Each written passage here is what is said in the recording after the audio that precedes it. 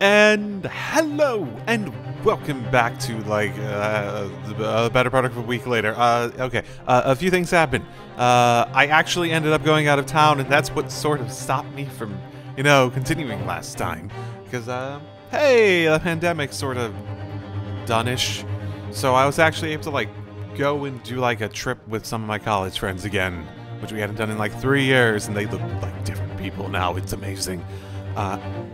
But I wasn't able to actually, like, edit and upload stuff prior to that, or finish recording everything prior to that, so it's a bit later, and I also got home, and my internet was just destroyed.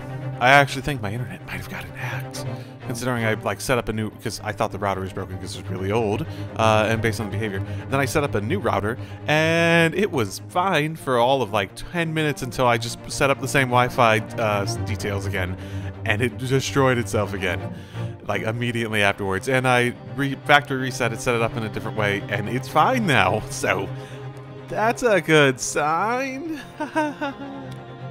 Either way, the plan is I'm going to finish this. I think I will be able to get this out for Thursday, Friday this week, in terms of episodes and whatnot. And then after that, Trails into Reverie, which comes out on Friday. Yay! So I am back again for, like, the 20th time. Okay, let's just jump back into it. What was happening again? I don't know if I can do this, but I do know one thing. Yeah, I do know exactly one thing at this moment. Suzato-san is the greatest judicial assistant in the world. Oh, I should mute it. I should mute the TV. Very well. The counsel for the defense will present evidence to support the claim made. Prove that the peephole in the door of the Winnebago storeroom was created after the event and not before. Oh, it does seem pretty big, so if I were to guess, it would have to show up in this. Take that! Yes, I do remember that line of logic I left it on. What are you? A print from the detective's Inferno cameras again? My judicial assistant, Miss Suzato Mikotoba, is an extremely intelligent and capable woman, which is why I never had any cause to doubt that she would have considered the scenario and made sure I had the necessary proof. And the necessary proof is this photographic print, counsel. Yes, she also didn't tell us any of this, even though she literally fucking left, like, evidence with someone and never explained shit. Because apparently she wants it to be difficult. This print shows a scene in the shop moments after the defendant entered the premises. Green. And it also shows the accused mercilessly wielding a gun in the direction of the defenseless broker. Can we see... Is the other one after the incident? Okay, so yeah, that was after. Oh yeah, I can see it on there now. Got it. I didn't look at that closely last time. But more to the point. Pictures of the storeroom door in the background. Let me see that print again. I don't believe it. This really is quite remarkable. The door to the storeroom is completely devoid of any people of any kind, of any description. Ah! Mr. Graydon, you couldn't possibly have witnessed the crime you claim to have done. Because at the time it happened, there was no peephole in the door. In other words, your testimony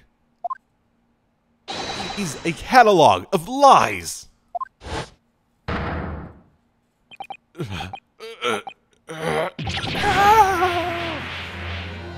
Which means he never saw the door in the first place. At least he never saw it clearly, right? Because it does imply that he got the information from somewhere, whether from the Skulks or... I don't know, who else? Maybe, McGilded had some contacts that he was able to rely on? And like the police force or some shit? Seems like he might have had that.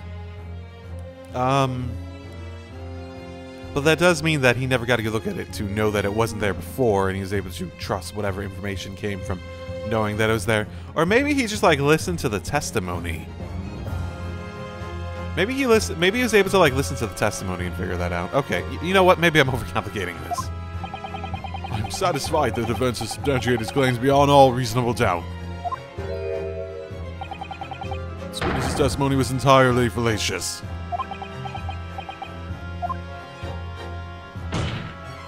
That is not the only thing we know beyond all reasonable doubt. My learned friend's assistant's guilt can no longer be denied. The woman tampered with a crime scene. More importantly... Lord, there's more Lord Venzigs? Yes, I would very much like ice cream right now. I actually... Sorry, I'm still in like slight vacation mode.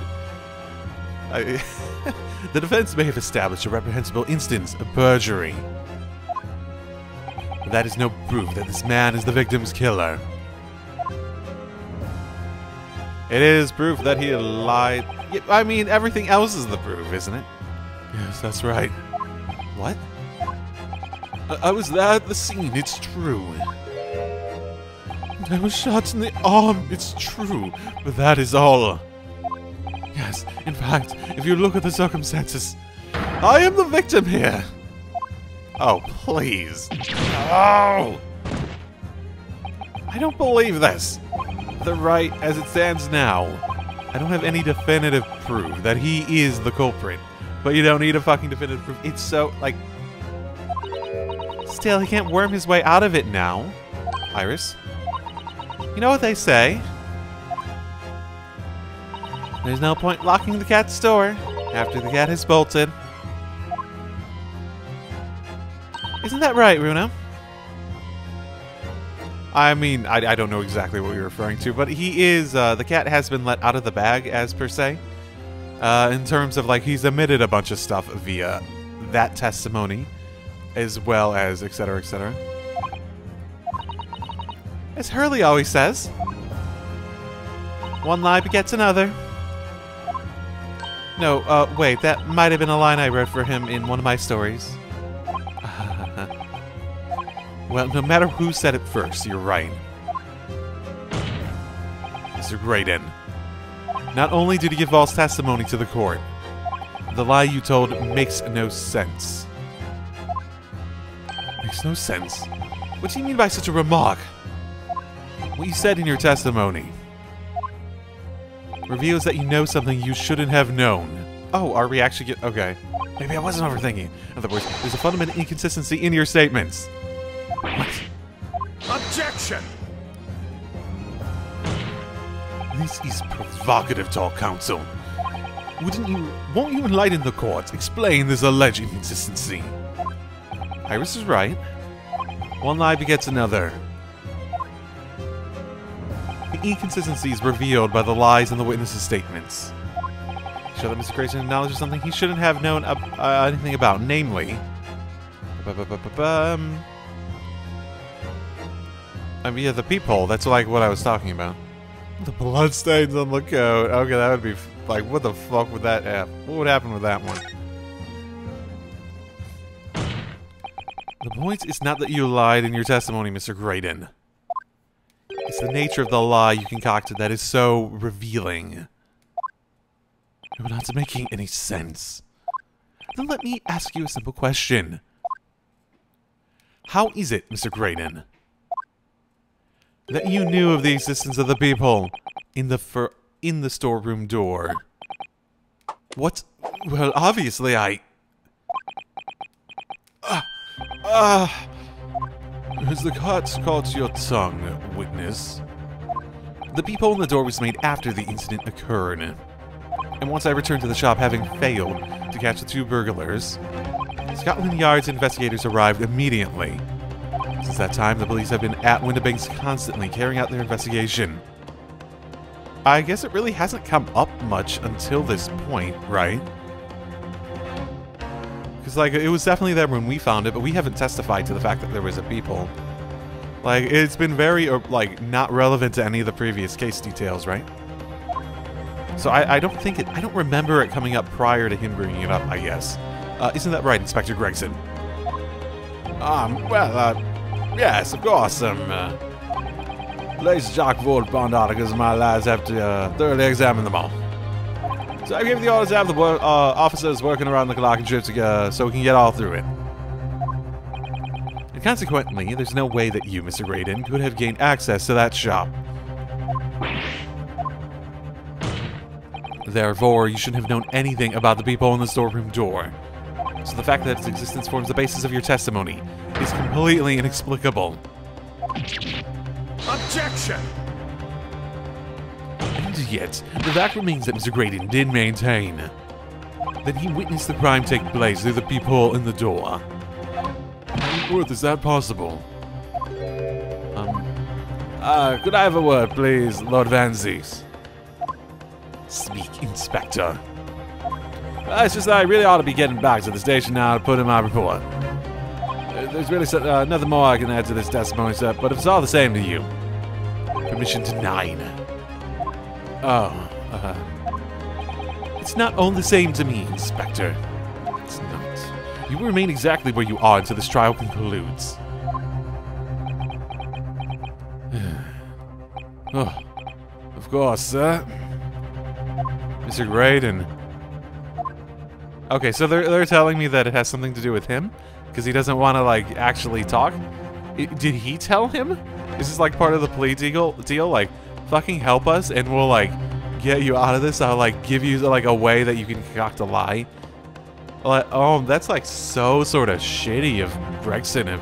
Like, he'd be really willing to do that. It's not even, like, a plea deal, too. Like, where he, like, admits the shit. It's just like, fuck, I'll, like, rig this system so I can, like, get you on my side. You shouldn't have known about the existence of that people. Which can only mean that you must have been informed about it by somebody else. Objection! Stop there, my learned friend. You realize, I trust, that the words you just uttered have extremely serious implications. Yes. But the defense believes that the details about the case that Mr. Graydon claims to have seen must have been revealed to him by a certain person before his testimony. Well, there's like one option if we're gonna go down this route. And we're like, if we're actually gonna say like serious implications and whatnot. And all that fun stuff. And in fact, considering a particular clue we have, there's only one person that it could be.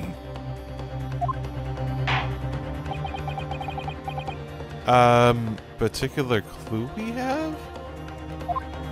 Who gave the witness details of the crime scene to facilitate his false testimony? Obviously, Susato. I mean, it seems. Not these guys, obviously. They wouldn't have known either.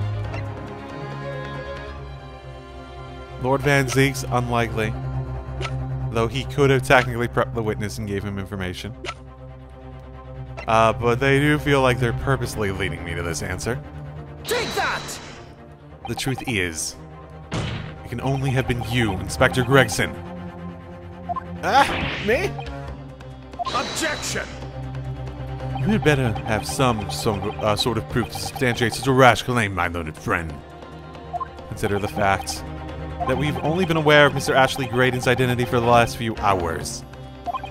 We learned of it only during the case in the trial today.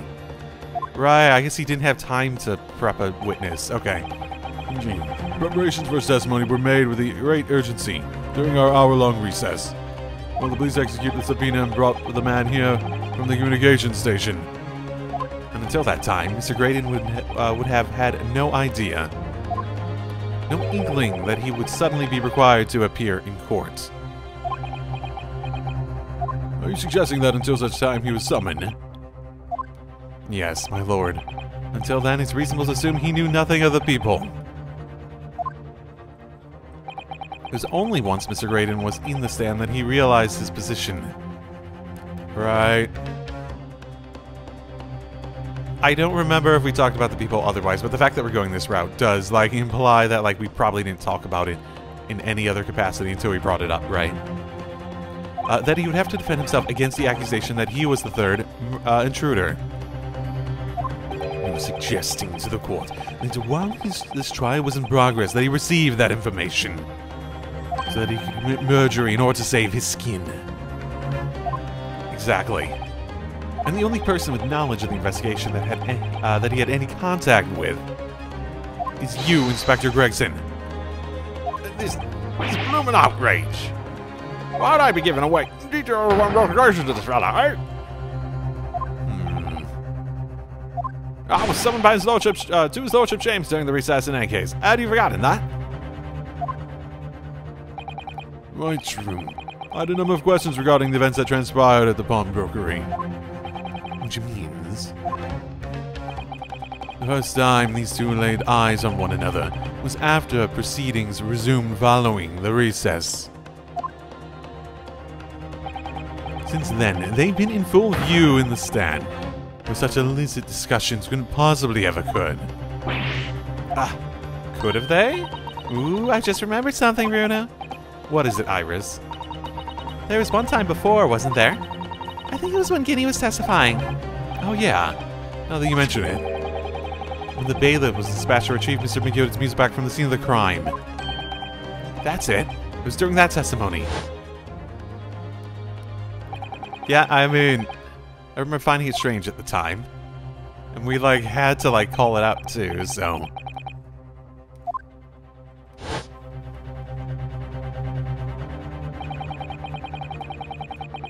It would have been possible for you to give Mr. Graydon the information he needed then. That's alright. You're making all this up. Now, I'm a respectable Scotland Yard inspector for crying out loud. Why would I do something like that? Why would I be given to work confidential details the likes of this bloke? I mean, Lily, you wouldn't have had any reason to do something like that for no gain. But perhaps it was part of a deal of some kind. Then it starts to make more sense. What's a deal, Counsel? I wonder if perhaps, in exchange for details about the people at the scene of the crime, Mr. Graydon agreed to give a certain something to the inspector.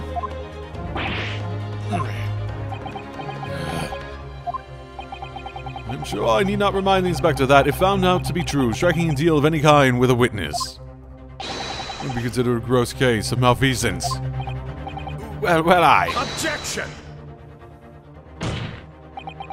It's becoming clear that jumping in with accusations is the Nipponese student's speciality. I don't do that! But with the stakes so high, the prosecution is not prepared to listen to baseless charges. It is incumbent on the defense now to present evidence in support of this diabolical claim. Evidence? Just what are you proposing that the inspector demanded of the witness in return? The court must see proof of this alleged deal. Oh, I mean like the second disc, right? If Inspector Gregson really did strike a deal with Mr. Graydon, then logically, there's only one thing he could have asked for. That must be it. Bruno, do you think it could be? Yes. It's the missing link that would join all the dots together in this puzzle. I must press you for an answer now, Counsel. What evidence explains the nature of this alleged deal the Inspector Gregson made with the witness? Okay, I mean, it's gotta be one of these two.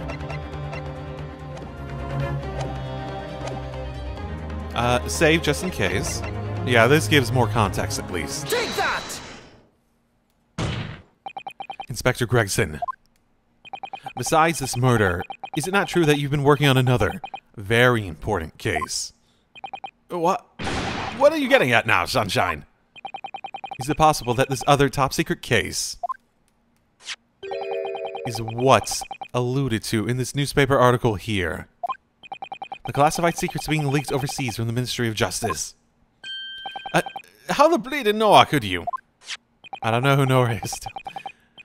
We discovered during the course of this trial the music box deposited at Window Banks by Magnus McGilden. A special music box designed to play 2 discs at once. It would seem very likely now that encoded on the pair of discs that were in Megioda's possession are the leaked classified secrets.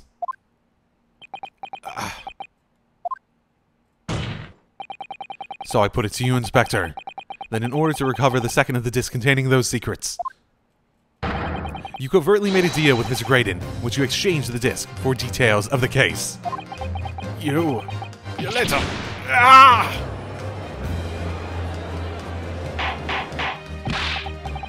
Hold on.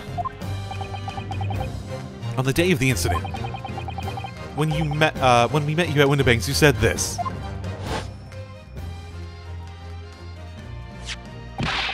Taking whatever it is that McGill is down to the yard, thank you very much. Hand it over. No, don't give it to him. It's mine, that is, mine. Sorry, miss. And anything belonging to McGill, it has to be taken as evidence now.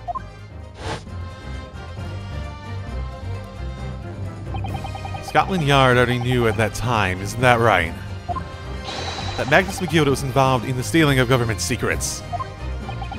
Maybe that's why he was killed, too. My orders were... recover the medium used to convey the secrets leaked from the Ministry. And to do it on the QT. Trigliashash. That explains why, when I presented this disc as evidence to the court, you objected so heavily, I presume. Because you knew that it contained highly confidential information. I mean, not likely. I mean, I wasn't sure of it myself. I realized there's a possibility, that's all. Inspector, surely you're not saying that in order to acquire the second of these music box discs, you should indeed reveal confidential details of the crime scene to the witness. To aid and abet this man in giving false testimony. There's no other way that Mr. Graydon could have known of the existence of the people. It's the only explanation, a deal that was struck between the 2 men. Alright, I'm not trying that one. Objection! If, and I stress if, this sobering assertion turns out to be founded in truth,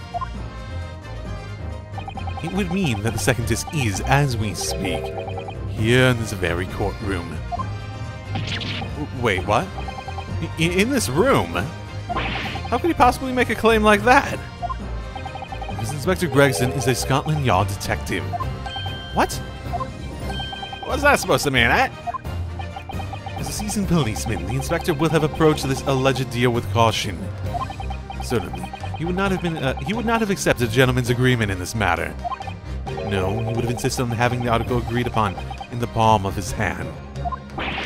Gracious, then you mean to say... Well... Maybe.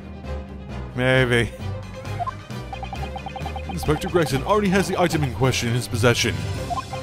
Yes, the second is actually on his person. Yes! Oh my goodness. That's why he says yes for all those. All this time, that's why they had him say yes. Just for that one. The defense demands that the inspector is searched at once. Definitely. They could only have struck a deal with each other when Guinea was testifying before. And Gregsy hasn't moved from the witness stand since. My lord, please. Order an examination of his personal effects immediately. Actually, no. Order an examination of everyone. Maybe they didn't hand it over yet. Like, the Van Seeks, like, he made that claim, but there's no guarantee that he actually, like, handed it over at that time. If they made a deal, it wasn't necessarily for that information. It could have been for getting him out of it. And he just, like, offered that information as part of a way to get him out of it. Well, Inspector.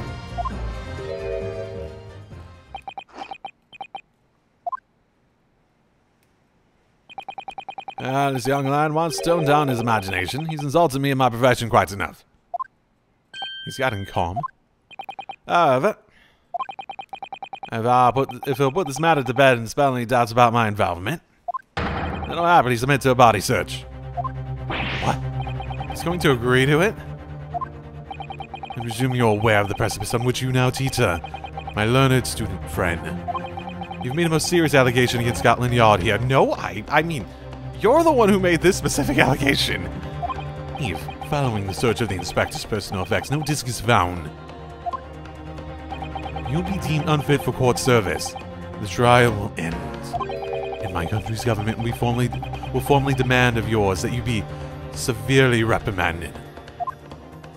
That sounds serious. Indeed. You have visiting students make such a defamatory remarks about a country's most senior police force. It's not something Her Majesty's government will be able to overlook. You're just threatening Bruno because you're scared.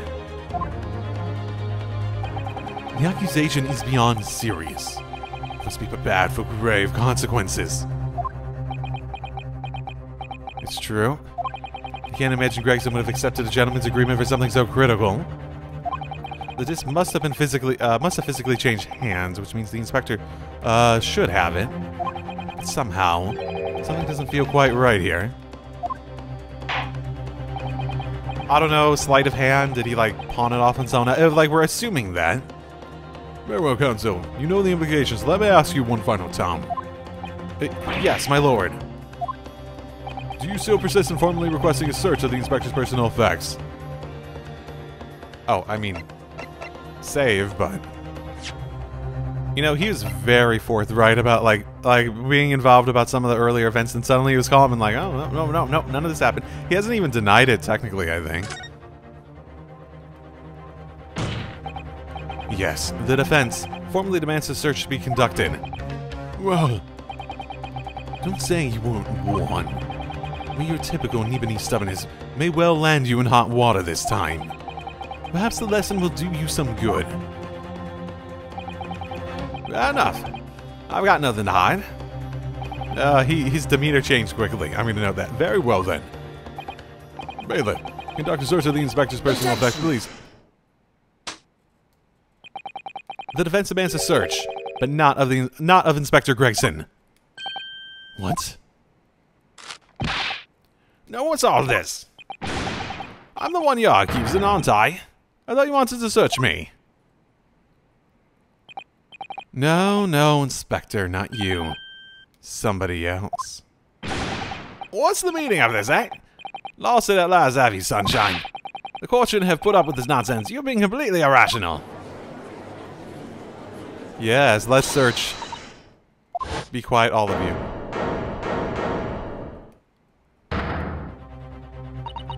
Bruno's doing what you all told him to, and having the courage of his convictions. So you should respect that and listen to what he has to say in good faith. Because that's the British way.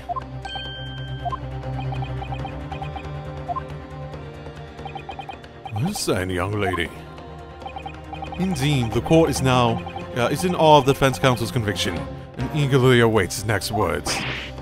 What? Don't be so hasty, my lord. If I'm not mistaken about the things I've seen in court today, I'm fairly sure that I know who has that disc at the moment, and there's only one person it can be. Counsel, of whom do you request a search now? Okay, so it's definitely someone on this list. I don't think it's back on him. I wouldn't bet on that, because that would sort of like... Okay, so if we wanted to establish this logic of ours, it wouldn't be on him. If we want... Because he did say, like, yeah, they had to exchange hands at some point. So it's the guy that's probably next to him, if he had, like, a sleight of hand, because he hasn't moved. But the other people on the witness stand, which has been this guy, sitting next to him. Take that! Shit, I should have saved. Of my lord, Mr. Nash Skulkin. I never... Lord, me, him. Very well then, bailiff. Restrain the witness and conduct a thorough search of his personal effects. Please, my lord. Inspector? Scotland Yard has objected to this search. Objection! Not so calm anymore. Unfortunately for you, Inspector, your objections carry no weight here. Huh? In this courtroom, only the prosecution and the defense have the authority to object. But Lord Van Zees... I have no idea what forces are in play that might influence your actions. But personally, I have no intention of obstructing the course of this trial. Bailiff, carry out the search. And now, I don't know nothing. Nothing about no disc. Oh wait, does he know? And so his butthole grew 3 sizes that day. Here, my lord, in the witness's pocket, I found this. Oh, that's another music box disc. I don't know nothing about it. Nothing.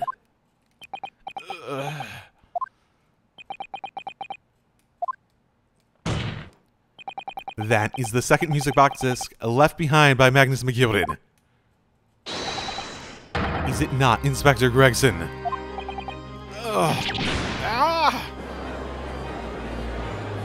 You know, if you just admitted it was what it was, then we might not have to, like, okay, if you admit what it is now, at the very least, we might not have to, like, play it in court to demonstrate what it is. Mr. Skulkin, what have you to say for yourself? Gordon Bennett, I mean, just, Gordon Flamin' Bennett. I swear to know nothing about that disc. Honest to God. So, will you please explain what exactly is going on here? The alleged deal that was struck between this witness and this detective, no?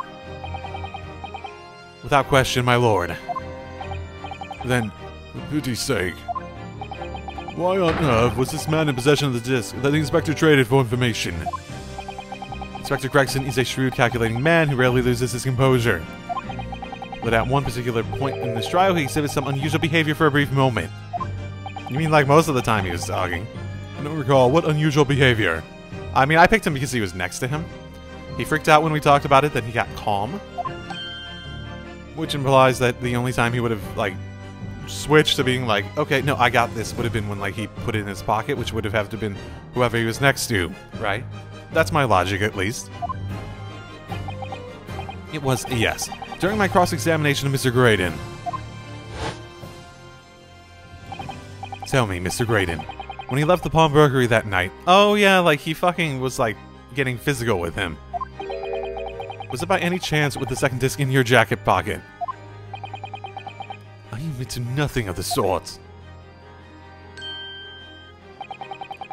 While Mr. Graydon answered my questions, the inspector appeared to have grabbed Nash Skulkin by his coat and was shaking him violently.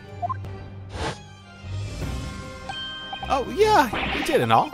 Not me, I was gonna fucking enough, I did. Yeah, that was a bit random. Okay. Well, I was wishing I'd been born as my brother, I was. Which brother? What exactly happened to make the detective attack you like that? I got a clue. He just suddenly turned and grabbed me and grabbed my whistle and he just started shaking me. While the places he mentioned that third gun when we got you down to the station, that's what he said. You got it right in my ear hole, he did. Yeah, it's still throbbing now. Yeah, I forgot about that. They are next to each other still. The way the detective behaved then was extremely out of character. But looking back now, it must have been that he did it. Then that he did it. That was the opportunity Inspector Gregson created for himself, in order to hide the disc. Bless my wig. He hit it. You... But I'm afraid I fail to comprehend the motive here. The detective had acquired the disc he was after. Why on earth would he then proceed to hide it in another man's pocket? This is a court of law. He could have submitted the item as evidence. It would appear, my lord, the inspector was not at liberty to do that. Why am not? As the man himself revealed earlier, his current assignment has some special conditions.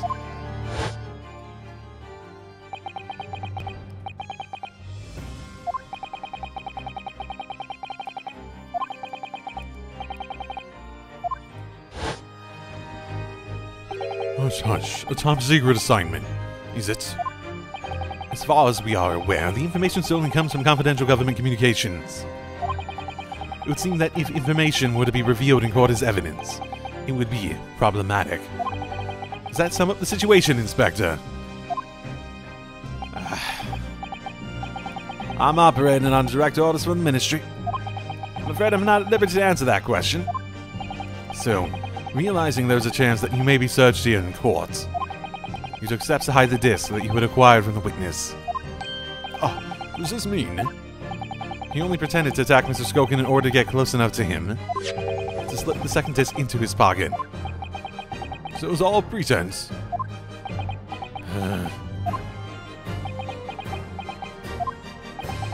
Well now, Inspector Gregson, and you, Mr. Graydon. Are you prepared to admit to the accusation made against you of this alleged deal?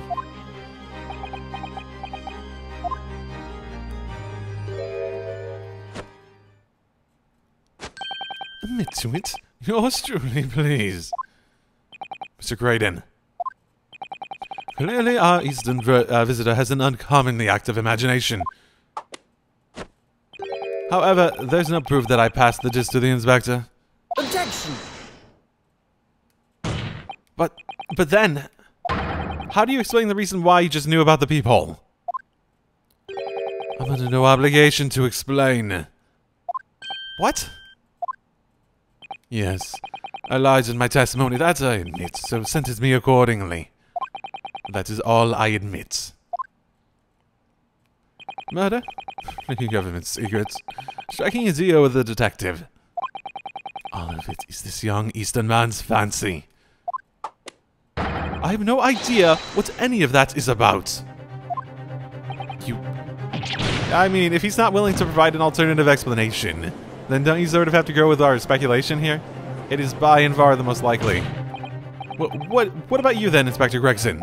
Do you admit to making a deal with Mr. Graydon in order to acquire the disc? He's not at liberty to say. Ladies and gents of the jury, as a Scotland Yard Inspector, I will declare this and nothing more. I am acting in the best interest of the country. Whatever I've done, it's been in the name of justice. So, as members of the public of the Vine Country, I'd like to think that justice will be your guiding light when you're making your decisions. Wow, that's a fun. This is quite a quandary indeed. Rarely have I encountered such extraordinary tumultuousness in the concluding of a trial. Nevertheless, in the absence of any further evidence to be presented, I believe it to be time that we put the matter to the jury for the final leanings. And now, as a fellow servant of the Queen and Country, I must say I have sympathized with the old inspector. But he's not denying it. Like, sympathize with his... He just looked over at the maid. Of course he did. Yes, I definitely sympathize with him. For sure. I mean, just because you sympathize with him doesn't mean you can't acknowledge the fact that he totally, he's basically half admitting it. He's just not admitting he did anything wrong. And he's not admitting it specifically. And you're the jury. You don't have to say, oh, we don't have definitive proof. That's, like, way more likely based on what we've heard. You are allowed to do that. Yes, he's a dependable man, I'm quite sure. In service, one becomes a good judge of character. Oh, even crossing your eyes doesn't help when it comes to looking at this case. It's all blurred to me. Well, as a fellow professional, I like to put my faith in the detective, really. Graydon is a highly skilled operator, stop. Currently presence of idle, stop. Detective has very much trust in eyes. More than this, I cannot say. I don't believe it. The 6 jurors are. They're going to believe Gregson? If they declare their decision now? Is Kinney going to be found guilty? I mean, they could put their faith in him and also acknowledge, yeah, no, he's, like, it happened, but he's doing it for good. And also acknowledge, like, because we're not adjudicating whether this other trial, this other case, right? We're not adjudicating any of that. We're adjudicating the murder element of this one, right? He already has the disc. It's not like he's saying, vote her guilty or else I won't get the stuff I need. If I don't manage to produce some definitive evidence right now, then we're going to lose. Either some proof that Graydon killed Mr. Windibank or stole those government secrets. Or some evidence to force Gregson into admitting that he struck a deal with the witness. Well then, counsel. I think it's time to impose on the jurors to declare their final decisions, no? That is, unless you have some compelling evidence you have thus far not presented to the court. If I let the judge call on the jurors to announce their leanings, Keenan will be found guilty. So there's no choice then. You have to throw some evidence at them. This is it now. It all comes down to this. Who do I present evidence against, Gregson or Graydon? Hot damn. Okay. Definitely save. Okay. So what do we want to do here? So if they vote not guilty, they're basically saying that Gregson's saying, nope, none of this has to do with anything. Just, you know, ignore all that stuff being claimed. That's what we're trying to. Because like I said, it doesn't need to be about adjudicating that other case. It needs to be about adjudicating this case, right? So we need to create that link between that, like, that's probably what happened because they were doing all that shit. They also seem pretty trustful in Gregson. So if we're picking between the two, let's think about picking between the two. So if we're picking between the two, we're not leaving to the jury. They basically told me not to do it. That would be very interesting if that was the case, though. Do I just trust them? That would be very interesting if that was actually the choice. That, like, it could be, like, all that stuff that was leading up and leading me to was just, like, a misdirect. And it actually does want me to, like... That would be very interesting, but I doubt it. Because that's not typically how these games are written. They seem to have trust in Gregson. They don't necessarily have trust in him. So, ultimately, what we need to do is we don't need to adjudicate all that other stuff right now. What we need to do is we need to be able to link.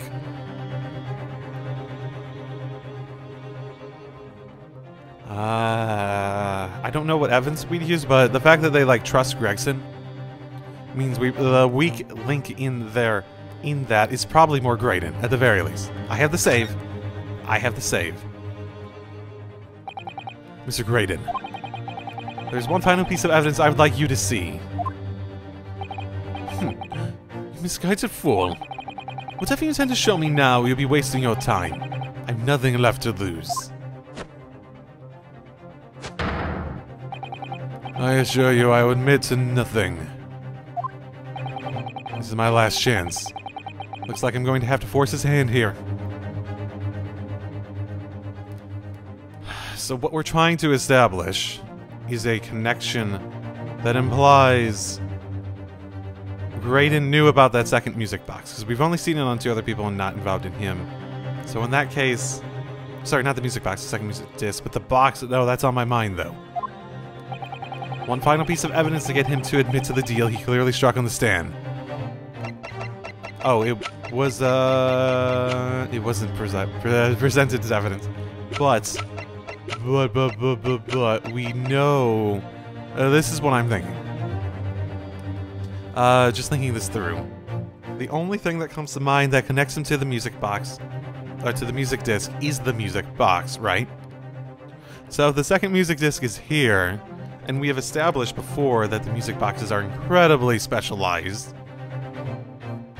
I think we can establish that that music disc does go to the box, and if we can connect to that music disc to the box more directly, maybe by playing it or something like that, then at that point we could probably establish that because we have connected him to the music box, we can connect him to that, which won't necessarily adjudicate the other thing, but we could, at the very least, demonstrate that the story is likely true without, like, going after Gregson as the point of contact, which just puts the jury's eyes on him and not whether Gregson did have something bad.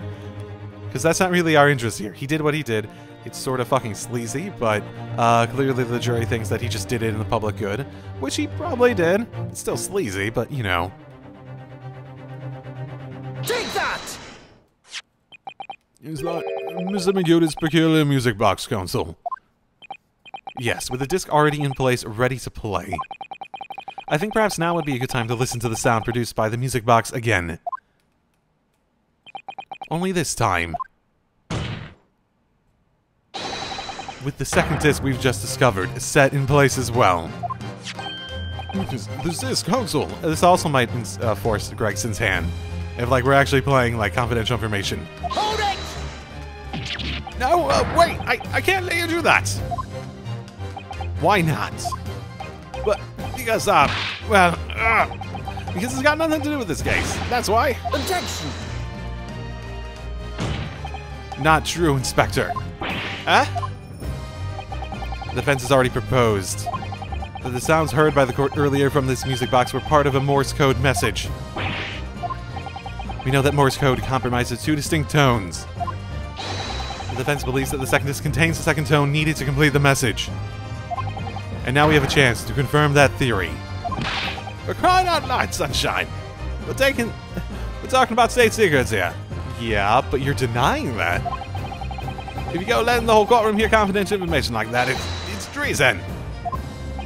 Then do you admit the charge that in order to protect those state secrets, you engage in unlawful dealings with a witness? Yo, man, you let that secret information out into the public domain. You'll be making an enemy of the entire British government, you idiot. Objection! Let's not forget, Inspector, that you, a Scotland Yard officer, leak confidential case details to a witness. That you continue to lie to the court, and all because, by fair means or foul, you're determined to your duty. Okay, we're going after Gregson way more than I thought we would. Well, by fair means or foul, I'm prepared to do mine. Don't you dare. I will stop at nothing to protect my clients. I don't care who I make an enemy of.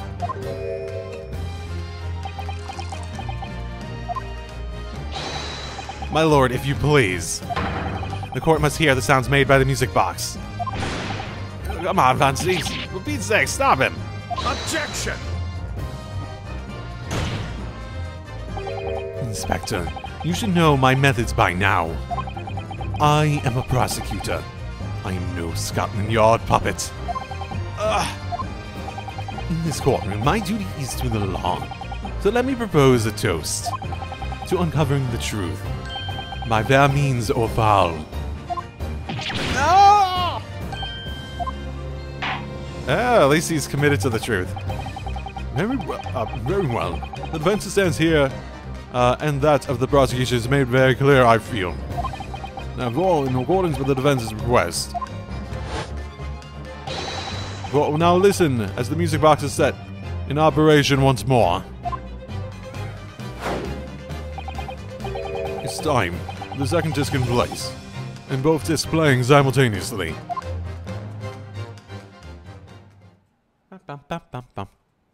Okay, let's do this.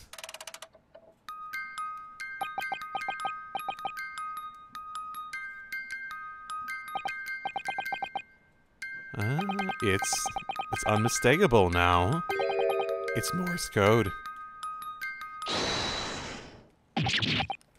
Alright, admit it. Whatever you want, but for the love of God, shut the bloomin' box up! I'm surprised, like he just had to cooperate. I'm gonna note that. If he wanted to be as hush-hush as possible, he just needed to be like, hey, Judge, can we like go back to that? I like admit everything to you, but instead he got it like in a public fucking forum for everyone to hear. Let me ask you again then, Inspector Gregson. Did you, or did you not, strike a deal with the witness next to you in the stand, Mr. Ashley Graydon? Specifically, did you furnish the witness with confidential case details in exchange for this music box disc? Did you reveal the existence of the peephole in the pawnbroker's storeroom door, Inspector? I did. Stop! What are you doing, man? It's all exactly like the young Eastern lawyer said.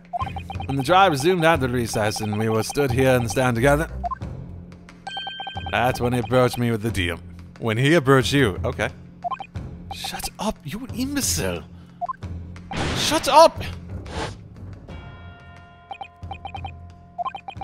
You're the detective who turned up at the pawnbroker the other day, aren't you?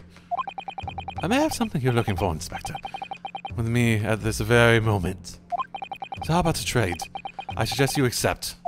All information that may make very certain individuals uncomfortable will soon be very public indeed. I couldn't let that information go become public knowledge. Not under any circumstances. I am curious what that Morse code like actually translates to. Like some steamy erotica of the queen or king or whoever it is at this time. So I accepted the man's proposal. Don't details about the case. I should have put him in the clear. Leave on the storeroom door, and the bloodstains on the overcoat. By giving false testimony, this witness intended to have the defendant wrongly accused of murder. I also forgot how confident he was about that bloodstain thing. Inspector, you knew that. Yet you still revealed those details to facilitate the witness's perjury. I did. But then it turned out the people had only been made that night after the incident took place. Scotland Yard wasn't aware of that, if I'm perfectly honest. Well, Mr. Graydon, what do you have to say for yourself? There's nothing, and no one left for you to be able to hide behind. You struck a deal with the inspector in order to escape conviction of a very serious crime. Namely this. You're the third intruder who broke into the pawnbroker in the night in question. And you perpetrated the murder of the proprietor, Mr. Pop Windabank. You... Uh-oh. Traitor! Oh! That's gonna break before he can choke him.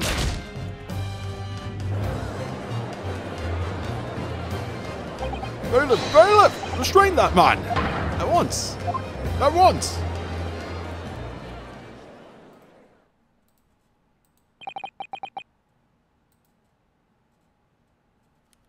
That's it then.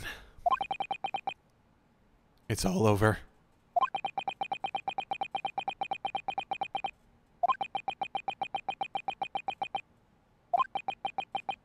This is gonna like I will say Gregson handled it poorly. Because now it's gonna it actually is in the public domain.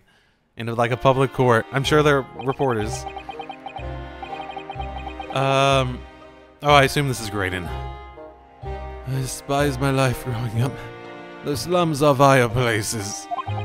I was cursed from birth, born into poverty, the son of a penniless artisan. My parents did nothing but quarrel all day long. With little money they had, what little money they had was never spent on me.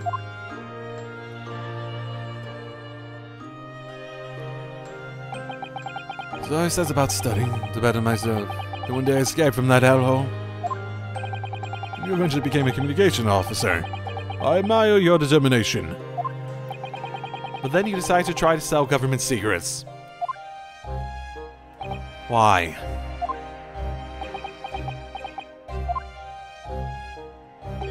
It's obvious. Because I wanted money. Even now, years later, the nightmares of my life in the slums wake me up in the small hours. I want to drown them out with more money than anyone who lived in that squalor could ever imagine. And one day, I met him. Mr. Magnus McGilton.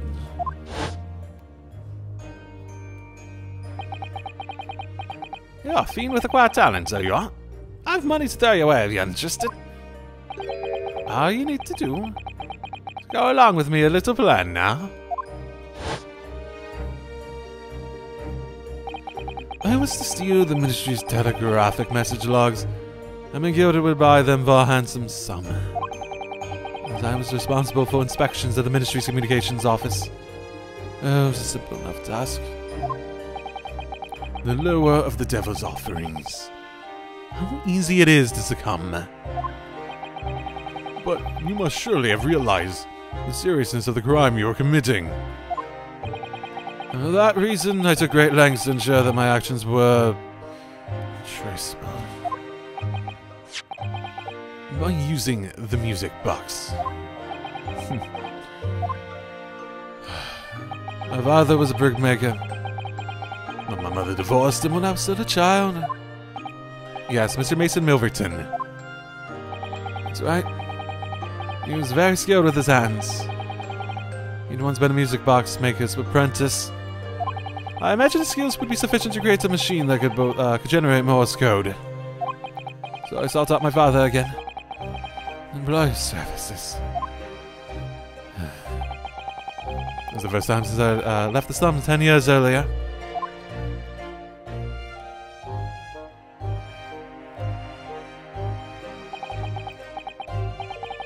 Look at you, Ashley. What a fine gent you've become, eh? He was a different man to the one in my memory. A thin, frail old man. The poverty had never broken him. Never corrupted him like it had me. I was sure that he wouldn't help me if I told him the real reason. So I made up a story. I got some work for you, Father. I need some music boxes made. Music boxes, eh? A musician friend of mine has written some music he wants to sell to the public. I brought the score with me. There are two, actually. I'd be delighted, son. It's been 20 years since I did any work like this, though. Fetch my tools, would you? They're in the loft. And that's how I had him make the 2 discs. And it was only those 2 discs? How did the government secrets get leaked if he only had done like this first set of them? Was there like someone before that had got caught that Megilda was also working with? Thereby splitting information in 2. We were taking considerable precautions indeed. It was to protect myself as much as anything.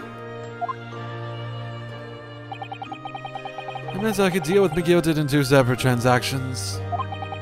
The first involved the first of the 2 discs and the music box for playing them. I exchanged them with Megilda for 10 guineas. Then, on receipt of the second disc, he would pay 1,000 guineas. So, what happened on the omnibus 2 months ago? That was the second part of a deal. The exchange of the second disc. Yes. I sold the man information that way a number of times already.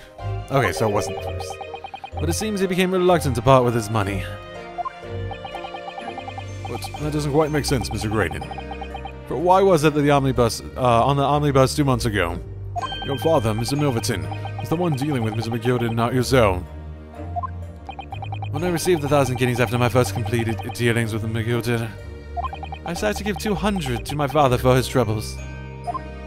Enough so to, like, raise his fucking suspicions and be like, oh, I want in on this.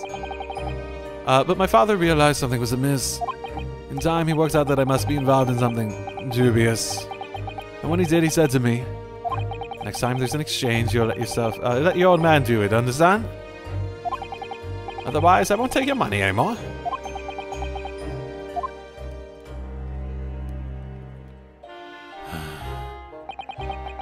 That was my father's way of dealing with it, I suppose. Lime into the omnibus, hand over the second disc, and take the money from Megilda. That's it. He had no idea what was actually on the disc I'd asked him to make. He never knew. Just like I'll never know why everything went so horribly wrong that night.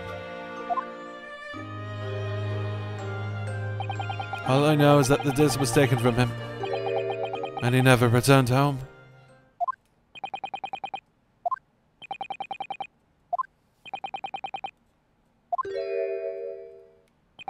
It's only then that I found out what sort of monster Megilda really was. So after 10 years of not once uttering it, I swore my father's name.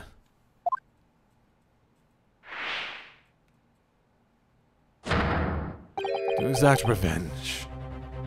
Revenge? Oh, did you do the fire too? As anyone with even the remotest knowledge of the man will no doubt be able to imagine, Megilda brought all his wealth and influence to bear in the most despicable of ways. To crush any semblance of justice in his trial.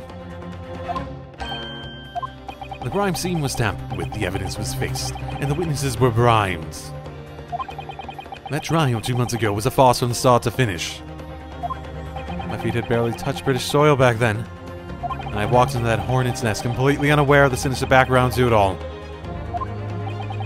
I'd made plenty of money out of my dealings with Megilda by then, so I spared nothing in my arrangements 2 months ago. I knew exactly who to hire.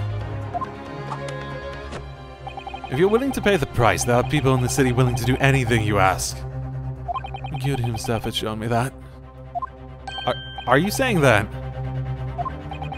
I think you have the picture now. After he twisted everything to his favor in this courtroom to ensure that he walked free. I took matters into my own hands and delivered the justice that monster deserved.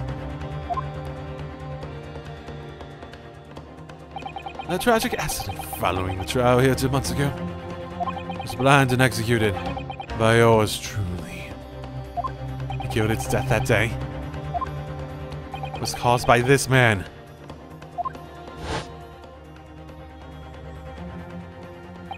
Everything is ready, sir, if you'd like to follow me into the courtroom. Someone who's hired her. Huh. I must be back in tracks now. It's time for the inspection. I'm going to examine the omnibus again, so I'm told. As if I can be present for it myself.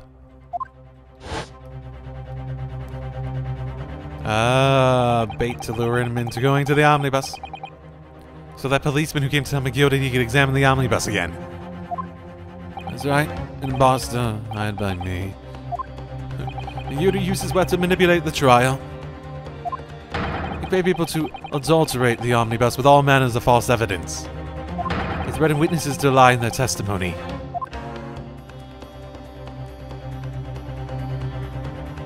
So I gave the man a taste of his own medicine. Once the omnibus was doused in paraffin, one of my sham policemen ushered McGildy inside and sent him on a one-way journey to hell.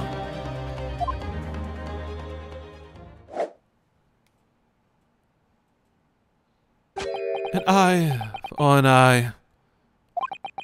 And that is how I avenged my father's death. Yes, but, sir, this is a Wendy's. We never asked that question. like, we didn't even, get to the point of, assuming that you did anything like that. I guess he's just that beat. He's just like, okay. Let's get it all out there.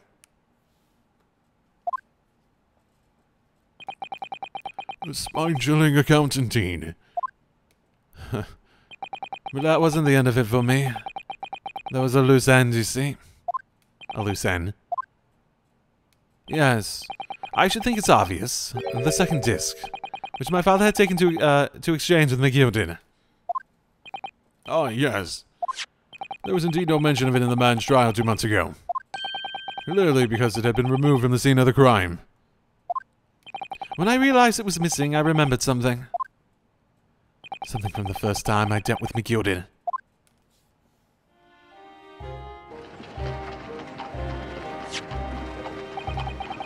It's the first of the 2 discs, and the music box you need to play them. Well, look at that now. What ingenious little invention. So then, as promised, 10 guineas for you, young man. What's this? Winnipegg's pawnbrokery. Hi, it's this pawnbroker sticker, so it is. You can use to redeem an article I've deposited there for you. So there's no need to give a name. Just hand over the ticket and tell the fiend the watchword. Put a jewel in pawn for you. And fetch a good 10 guineas if you sell it. So it will. I've never heard of a pawnbrokering being used in quite that way before. Have you not, Mr. Grayton? London's pawnbrokeries are very useful places, you know. Each one is like an extremely secure vault.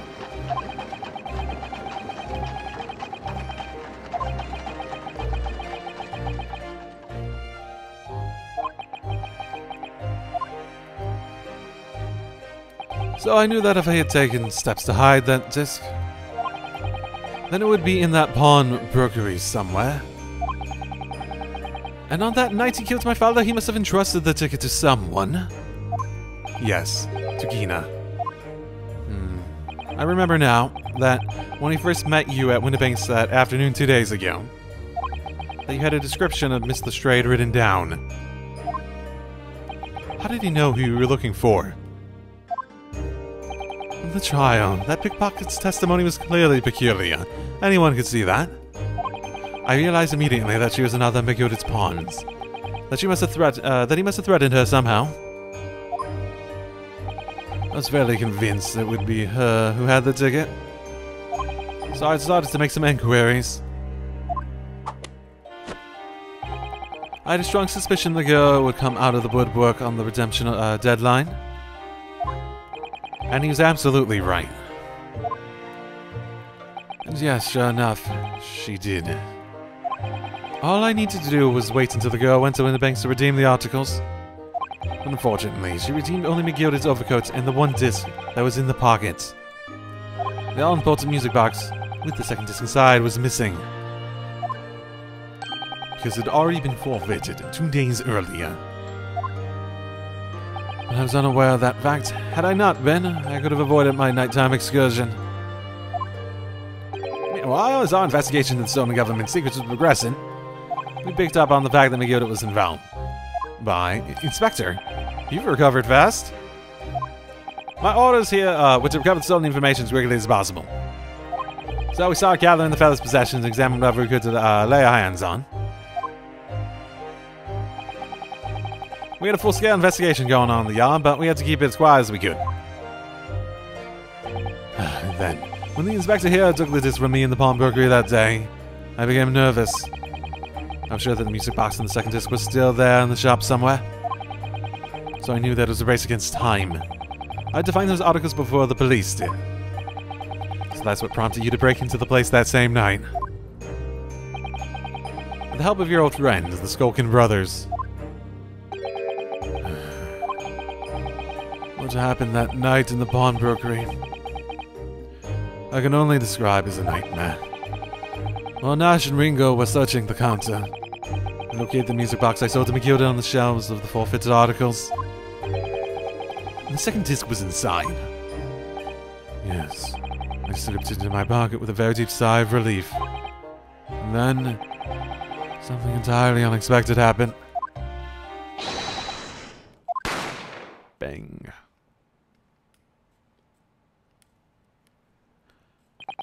A gunshot rang out in the shop, and I felt a sharp pain in my left arm.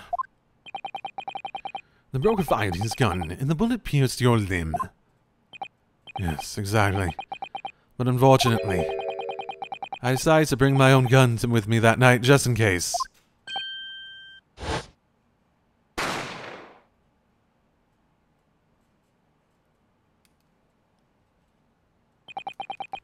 Before I knew what was happening, I'd fired back. The man had already turned to flee. I'd intended to fire in his direction, much less kill him. But unfortunately for both of us, the bullet hit home. It struck him in the middle of the back as he fled through the storeroom door for refuge. Sorry, Tail. It all took place in the blink of an eye. I don't imagine Nash and Ringo even realized what had happened at first. I was terrified. I fled. And that's the whole story.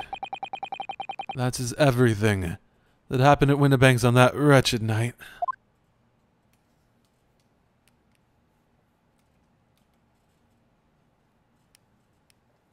You know, he is more respectable than I gave him credit for. I mean, it's almost entirely based on the fact that, like, he was the one who killed Megilda, but yeah, that's a lot of life sentences there, capital punishments.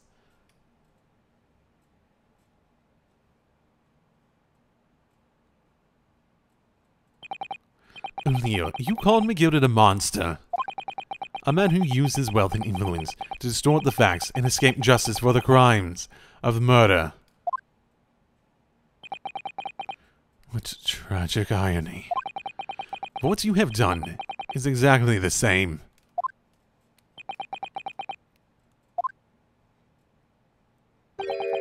You've become the very monster you saw and despised so deeply in Megilda. Yes, I think I have. He does have, like, a properly... They did a good job of making him look, like, pitiful. Via his sorrowful look there. Well, this has been a long and exhausting trial. However, it would seem that at last we have arrived at the truth. Inspector Gregson, what of Ashley Graydon? He's been restrained, my lord, and is being escorted to the yard.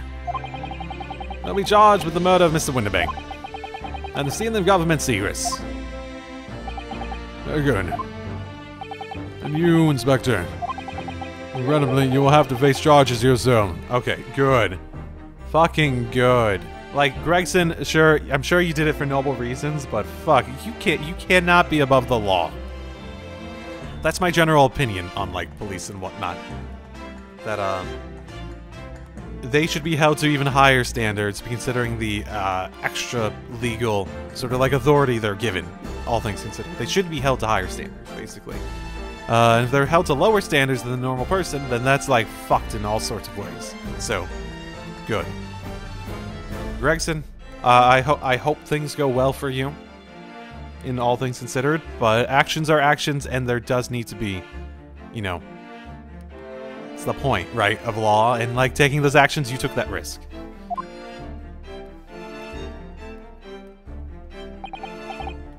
Yes, my lord, of course.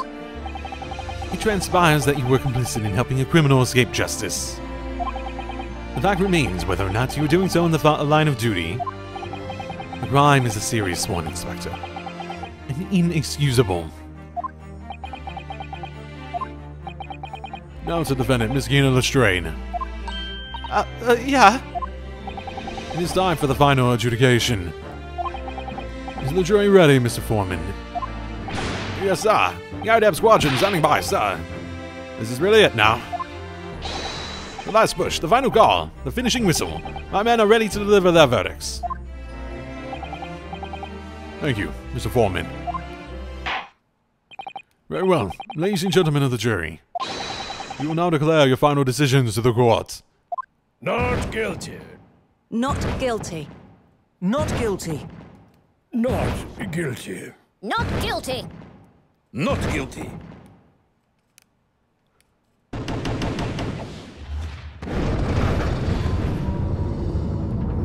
Yay! Haha! Well, that's the stuff. I'm off the hook. Don't act like that, Gina. Oh my goodness. Finally, Bruno, you finally managed to do it. Finally is the word. I wasn't really sure if we'd come out on top for a while there.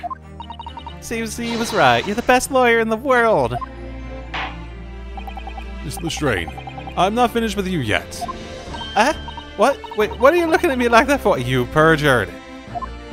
Before you start enjoying your freedom, there are certain other crimes to consider. Huh? 2 months ago, in my courtroom no less, you gave false testimony, did you not? And in relation to the trial today, not only did you unlawfully enter Winterbank's pawnbrokery, you also attempted to abscond with Mr. McGilda's property, it seems. But he was dead! I never done nothing of the sort. Oh my goodness. Of course not. It's not like you were gleefully wearing McGilda's coat in your cell yesterday or anything. Aw, just when I was getting excited about throwing a party for Guinea this evening. Yeah, I wonder how bad that is. I have no idea, like, how long that would put her away. Turning our attention to the defense. Determining that, when played together, the music box and disc contained a message in Morse code was... well, it was certainly a most unexpected revelation, counsel. Why so, My lord, the prosecution was caught entirely off guard. In fact, I think we should applaud my learned friend's courage here today. oh my goodness. To demanding that government secrets be disseminated before the entire courtroom. Are you like the toast, like too disseminating? Very sorry about that. It was the only way I could get Inspector Gregson to admit what he'd done, so... If I may say something on that point. Isn't that... It's, about the sounds produced by the music box before.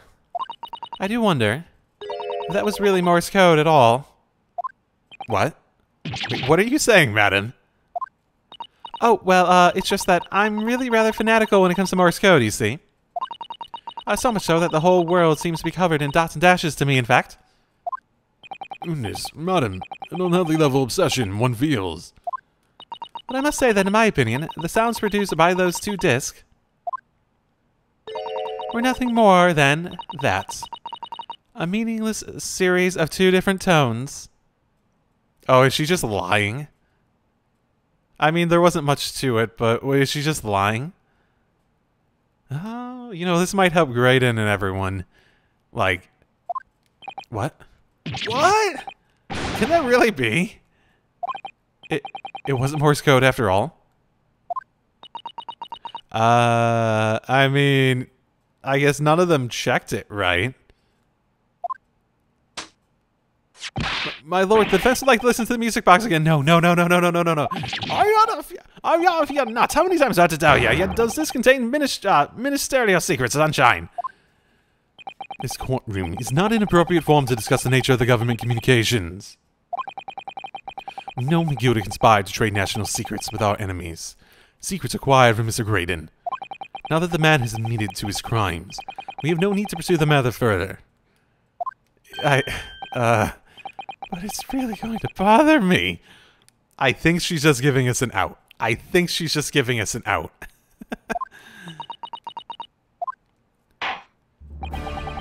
might have heard something spicy and it's like, nope. Like, cause she was like, persuaded by the like, loyalty argument that, Gregson said, right? As was the rest of the jury. In the straight. Me, my lord? Yeah? That which you have seen today here in this courtroom has been extremely disturbing. Falsifying evidence, intimidation, perjury, a grim catalog of depravity. An appalling experience to befall any child.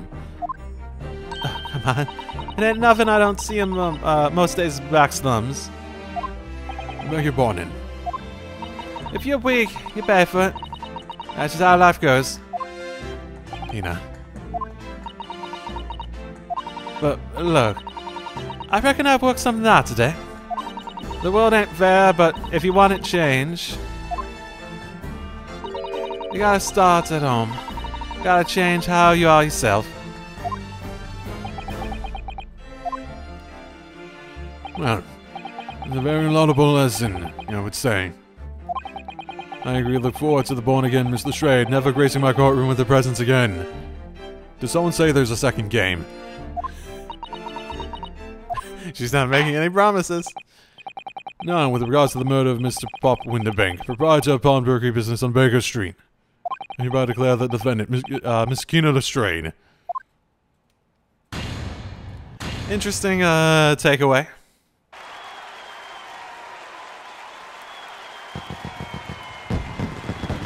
Yay! Oh, that's actually a nice little, oh, that's a nice little touch, and extremely dangerous that she can now shoot fireworks out of that instead of just... Oh, what did she shoot out of that? I thought it was like smoke, right? Yeah, it was smoke. That was fireworks, which are way more dangerous. That is all. Court is adjourned. Yay! Ooh. We two are left here.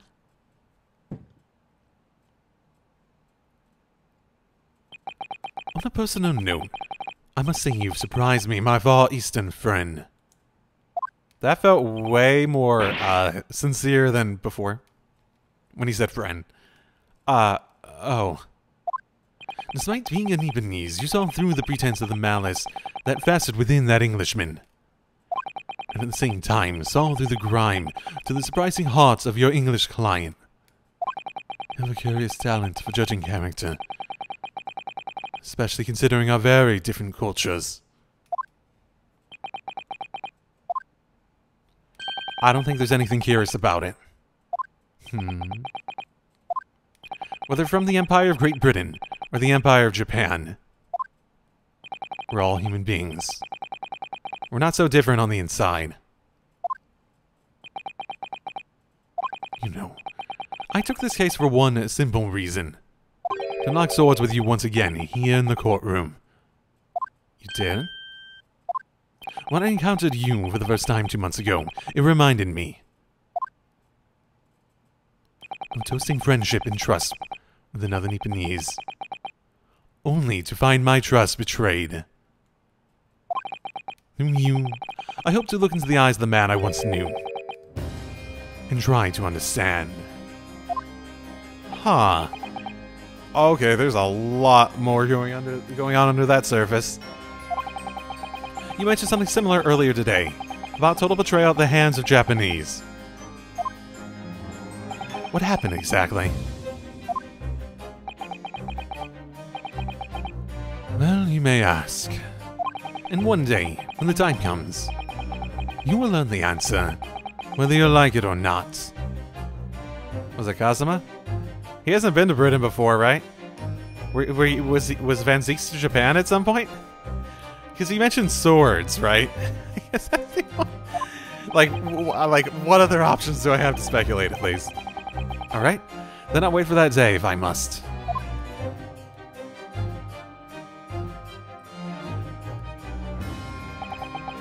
Coming to be known as the Reaper of the Bailey, and my retirement from the service 5 years ago. It gives me cause to wonder if our meeting has had some deeper purpose. So farewell, my learned Nipponese fellow, until we meet again.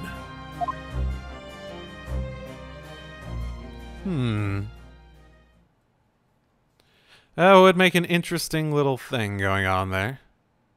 If, like, he actually did know Kazuma.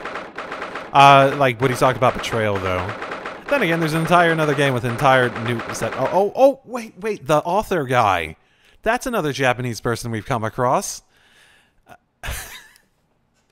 Susato's father. Maybe. Actually, that probably makes more sense, given age and actual experience. He was just a legal professor. Was he actually a lawyer? I have no idea. You know what? I don't know. It's done. It's over at last. But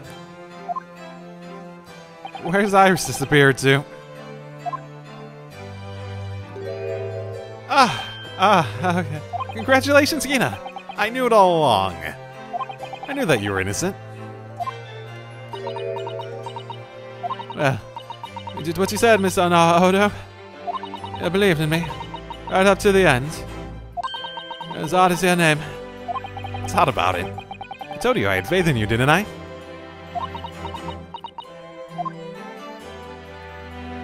No one ever has before, see? Kept a promise, I mean. Properly. That's awful. I figured something out today. All my life growing up in the slums, I've never trusted no one. Well, that's just because I've been scared of being stabbed in the back. I mean, the more you trust someone, the more it hurts when they let you down. Yes, I think I can understand that. After all, I had a taste of it in that trial 2 months ago. I chose to trust someone, and I paid for it. And that betrayal left a big scar. You know, though, you know. I worked something out quite recently, too. Trusting someone else is really an exercise in learning to trust yourself. Oh, and he had that big speech before that I lost. That's a shame.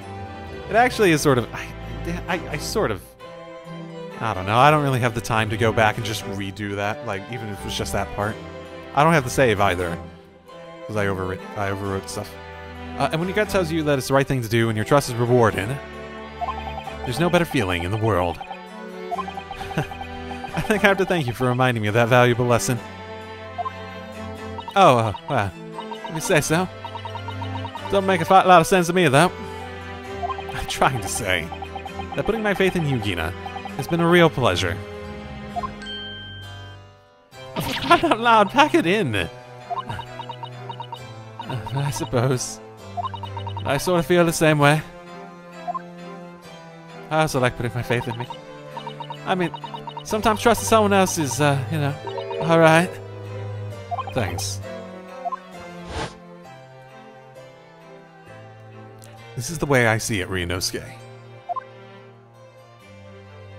A defense lawyer is only as good as his faith in his client.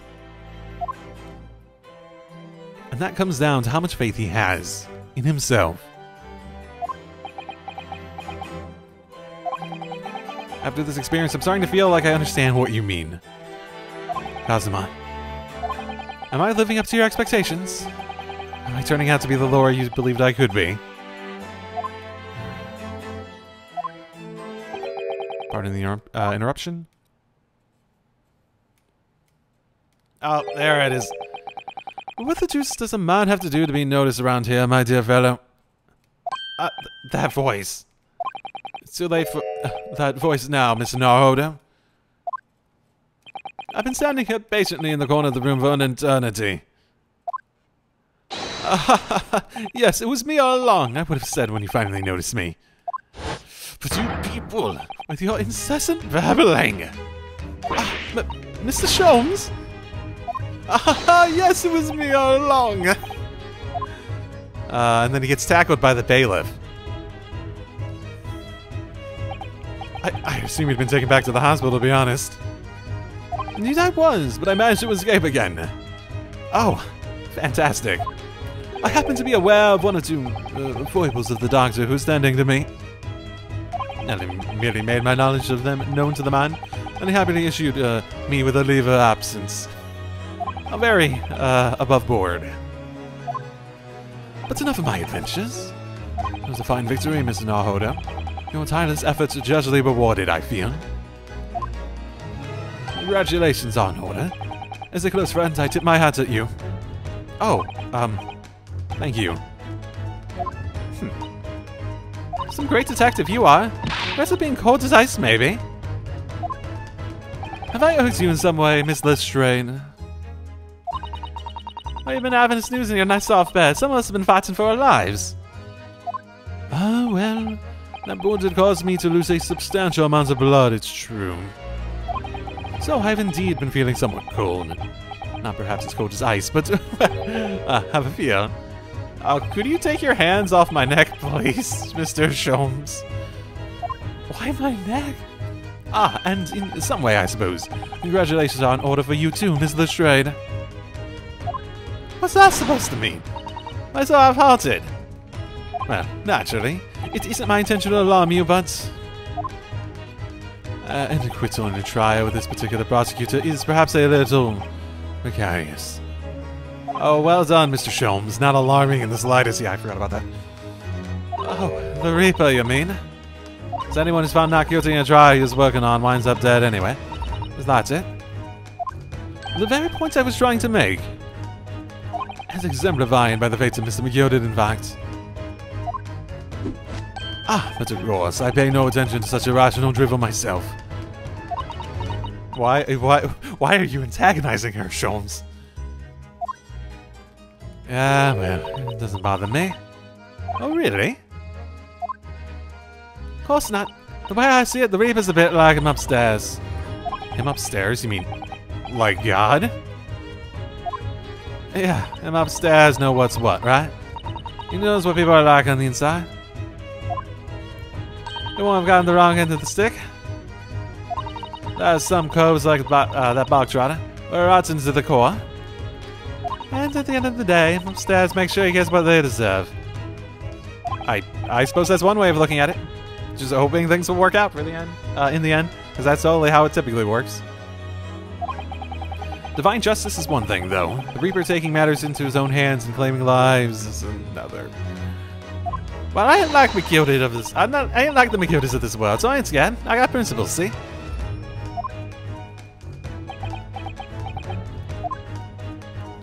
The trait in you wishes to be admired, Miss Lestrade.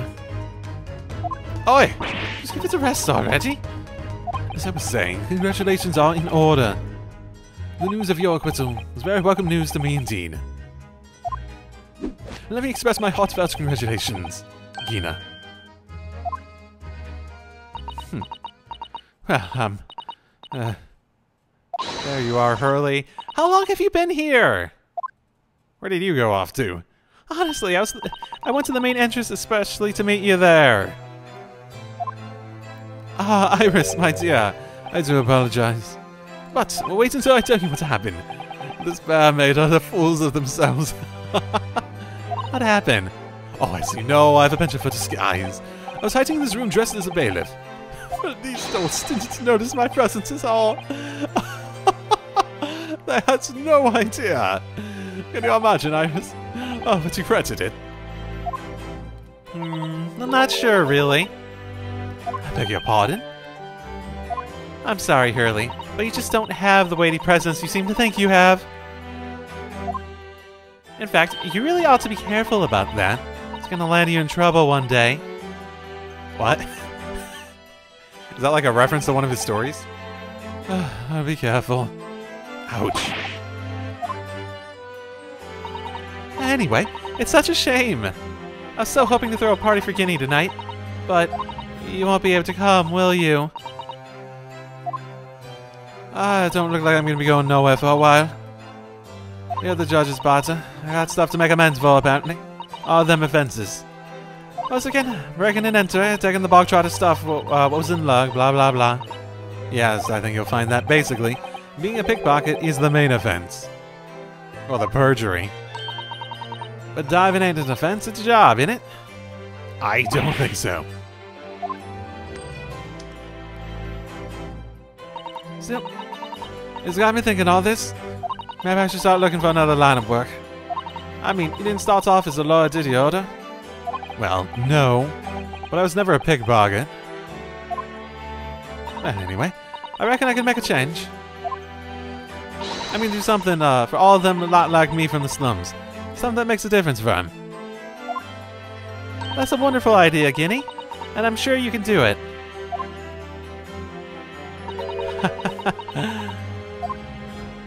What is it? Oh. Nothing. Skin of the strain. The prison carriage has arrived, ma'am. Come with me to the rear gate at once. Right. Looks like I'm off then. Yes. Goodbye, Gina. And good luck.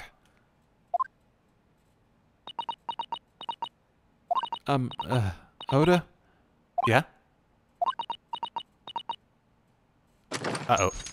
Uh-oh. I'm pretty sure I have time to prepare at the very least.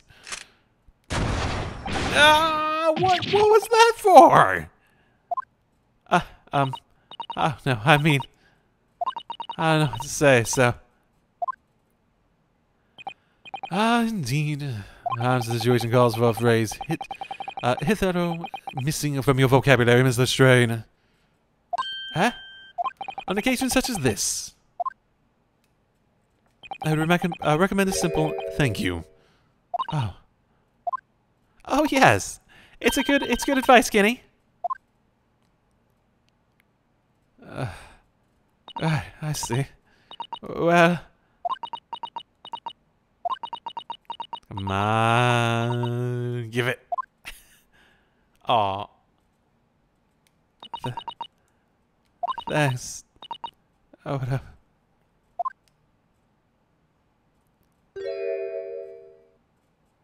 Thank you for everything what you've done. For believing in me. Oh, it's no. They did a really good job with expressions in this, I'll say. That feels heartfelt. Not at all. In fact, that should be my line. Thank you, Gina.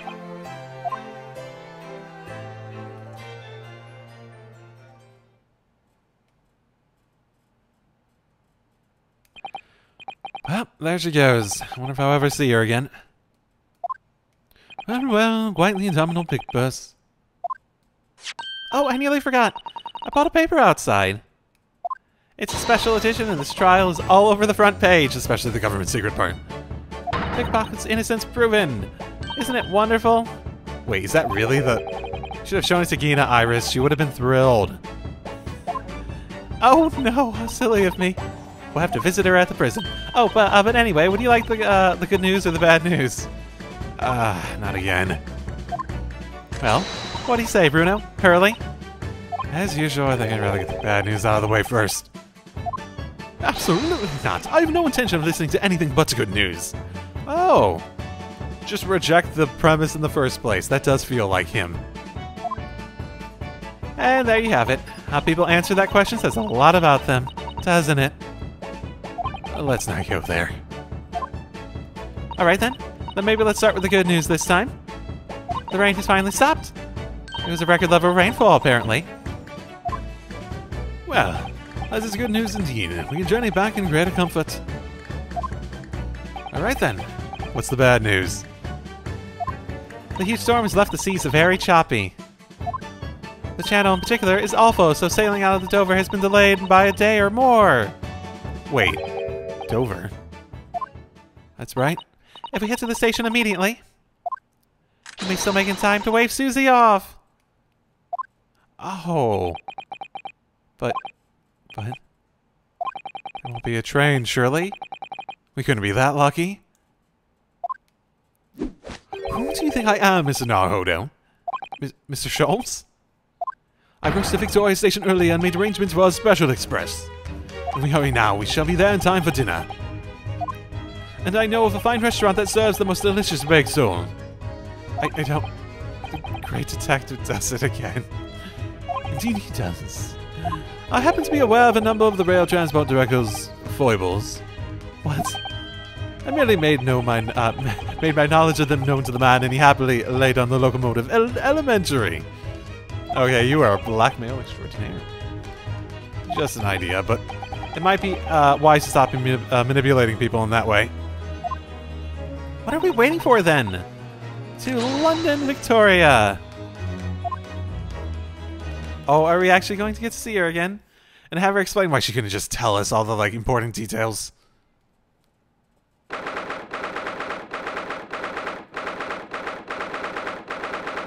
Oh, that is not dinner. Oh, that took somewhat longer than I had anticipated. Susie's boat must be about to leave now. Mrs. Otto, where are you? Oh, over there, look! Looks like she's reading something.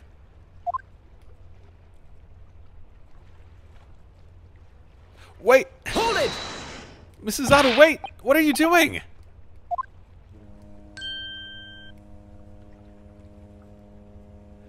Oh, it feels like it's been a while. Mr. Naruhodo, what are you doing here? We came as soon as we could after the trial. I mean, we heard that sailings are being delayed due to the bad weather, you see. Oh, I see. Then tell me, how did Gina's trial go? It went well. She was acquitted. She's facing more charges, but Let's not talk about that now. that's wonderful. Really wonderful news. I just want everyone to hug at this point. Ah, everyone's happy. The book you were about to throw into the sea. It was your Encyclopedia of British Law, wasn't it? Oh dear. I was hoping you hadn't seen that. I think littering might be an offense. Capital punishment, by the way. I'm not worthy of practicing law in any way now. So I was saying my final farewell. You were saying goodbye to law. You, Suzato-san? Would I be correct in assuming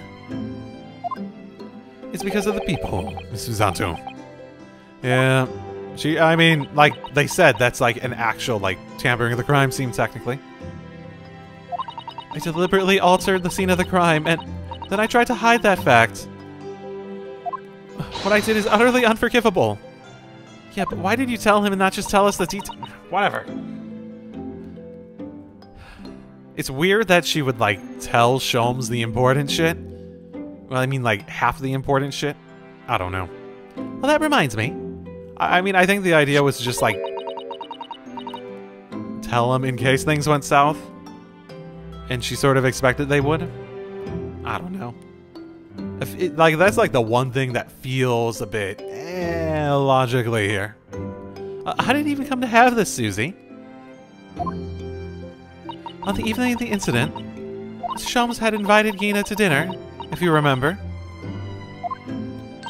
Oh yes, we had a wonderful time. Well, Gina gave us a little introductory lesson, didn't she?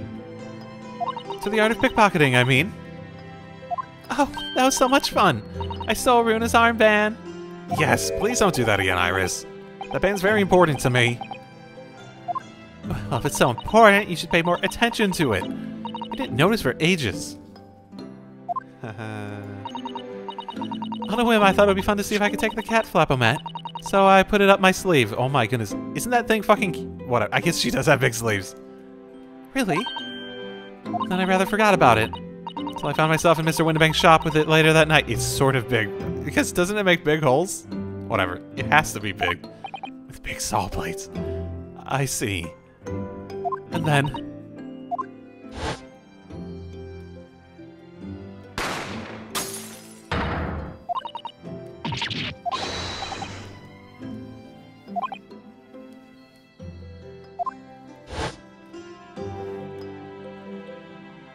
After Miss Naruto had left the shop, I started to think. That door started to play on my mind.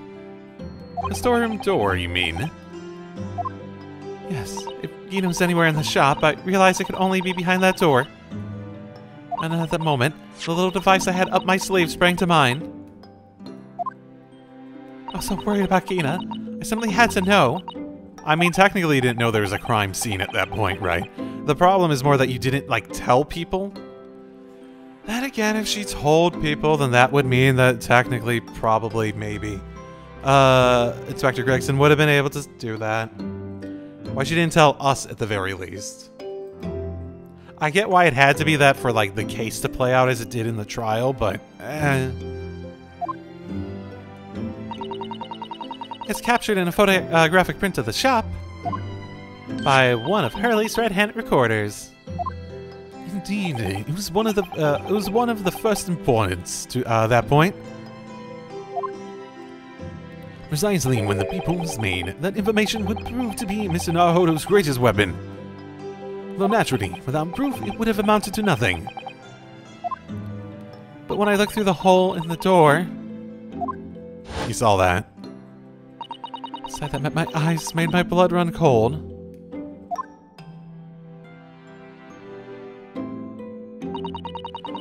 Thoughts started to run through my mind. I remember that trial 2 months earlier. The trial of Magnus McGilded. I thought about how he had manipulated the evidence and arranged false testimony to secure his freedom. It made the British justice system feel very dark and sinister to me. And then, a terrible thought occurred to me. What if some wicked criminal was planning to do the same thing now? I get it. Okay, fine. Like, I don't think it's a good reason, but it's enough of a reason for someone to do something.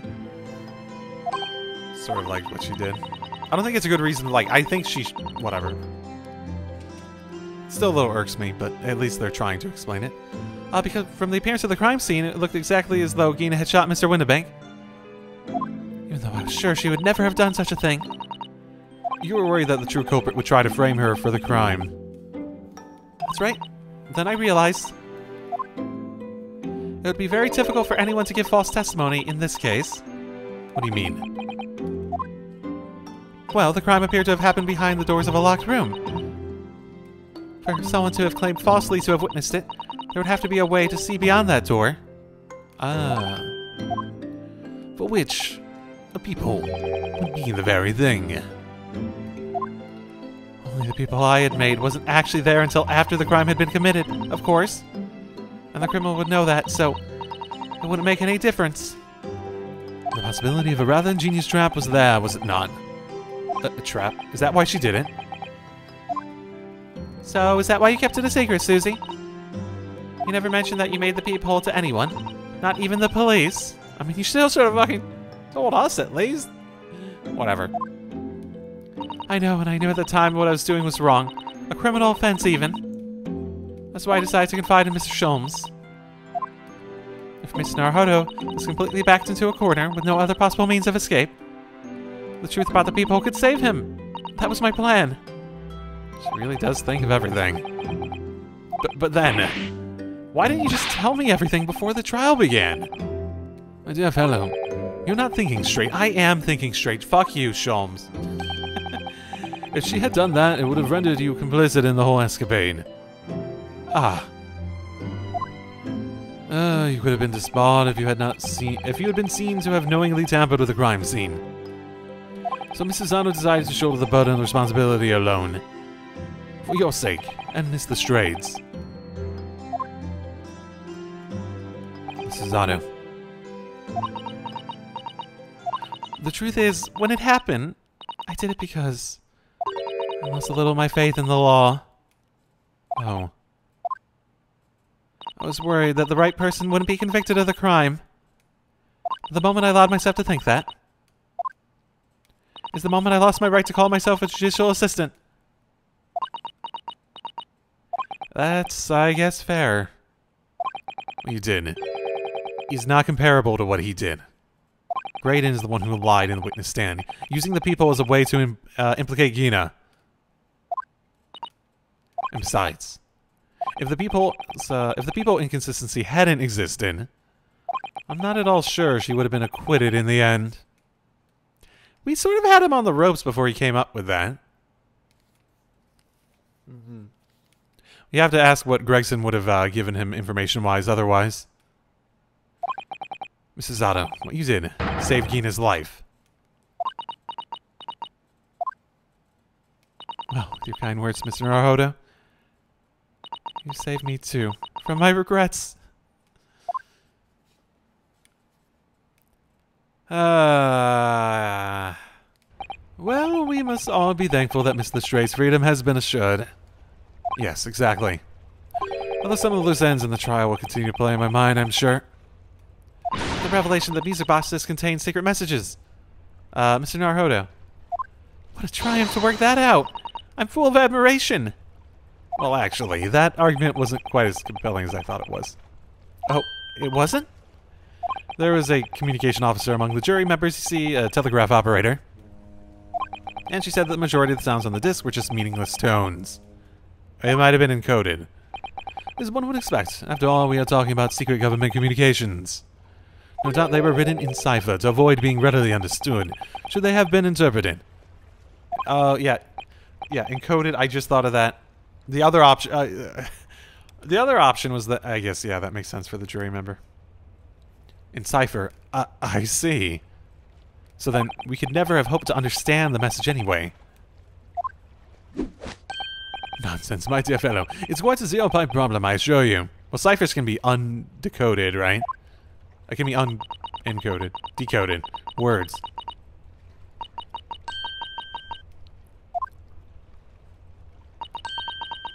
Asogi... What? Well, that can't be a real word, can it? Oh, wait. Isn't that, Kazuma's last name? Asogi. Wait, Iris, what did you just say? Oh, I just said Asogi. Does that word mean something to you? Mean something? Asogi was the name of my best friend. What? But how? How do you know that name, Iris? Well, I wrote it down during the trial before, when the message was playing on the music box. She transcribed it on the fly? She really is a genius. I thought the message probably wouldn't be written out in plain Morse code, so I tried various ways to interpret it. But whatever I tried, the words just didn't seem to make any sense. That is, in English at least. Oh. It suddenly occurred to me, you see? There's more than one Morse code, not just the English variety. Various countries around the world have altered and added to Morse code to use it in their own languages. I don't believe it. Are you saying? That's right. I've only actually seen a chart of Japanese Morse code once before. But I think it's based on the I-Ro-Ha pangram, isn't it? And you mean to say that in Japanese Morse code, the message says Asogi? Yeah, I think so. Sorry, but I don't remember all the Japanese Morse code. Iris, would you let me see that? Mrs. Otto, do you know it? Do you know Japanese Morse code? Yes, I spent some time studying it. Because I'm quite sure that Morse code would become ever more important for international communications. Then might I recommend, my dear madam, that you focus your efforts on the English version? Be that as it may, Iris, show me the message. Of course. Okay.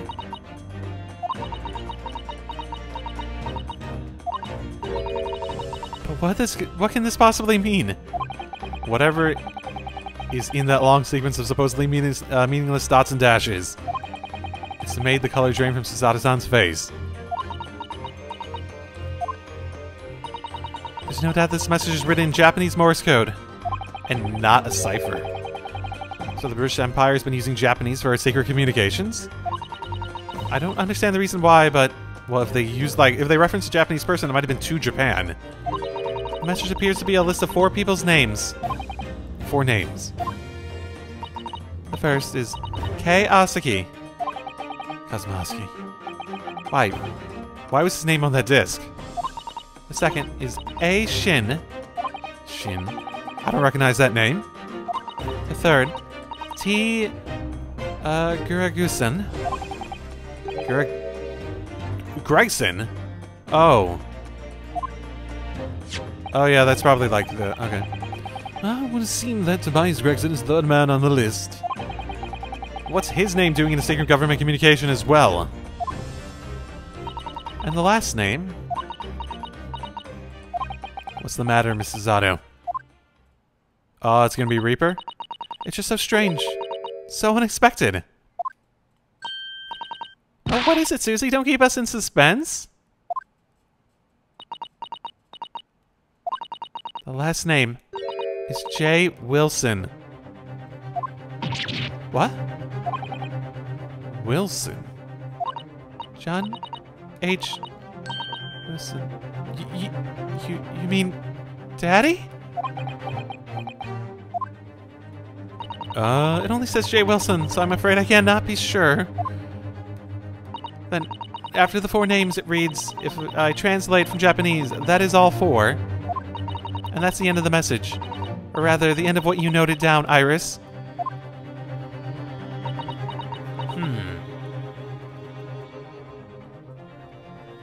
Okay, I was expecting Reaper of the Bailey, like, to, like, confirm that speculation I had before. I just can't believe it. Who would ever have thought that this disc contained Japanese Morse code? Not to mention a strange list of some disturbingly familiar names. It would appear this particular message is a communication of some kind between Great Britain and the Empire of Japan. So, Daddy could be in Japan then? Where's Susie and Runo come from? Oh, well... No, it's not very likely, really, is it? I mean, there are thousands of people with the surname Wilson, and there must be lots of J's among them. Yeah, it is fairly common. But Watson wouldn't nearly be as common. Professor John H. Wilson, visiting Professor of Medicine at the Imperial Yume University. We can't tell Iris about that now, we just can't. Lingering plot threads! This is so strange. Somehow, in solving the case of Mr. Windibanks' murder today, I feel like I've rolled back a boulder at the mouth of a very dark cave. I do wonder if perhaps it's a dark cave that we shouldn't go wandering inside. Oh, I know a little bit about Japanese mythology.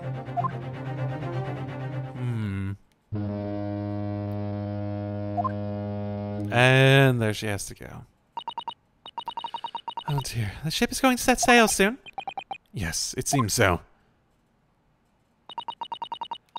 I'll sail on that steamship first to the port of Dunkirk in France. Then I'll change onto a larger passenger vessel bound for Japan. You're really going then, Susie? We wish you safe passage, Miss Susato. Thank you so much. I wish all of you the very best.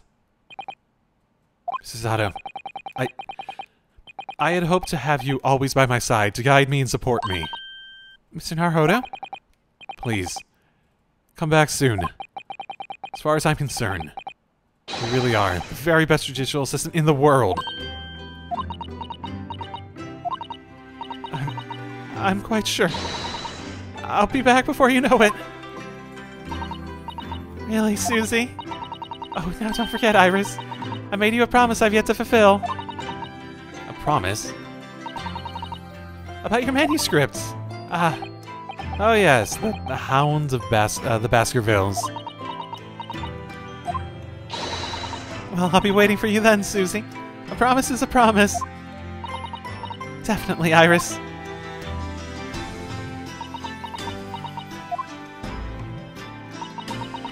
Mr. Naruhodo.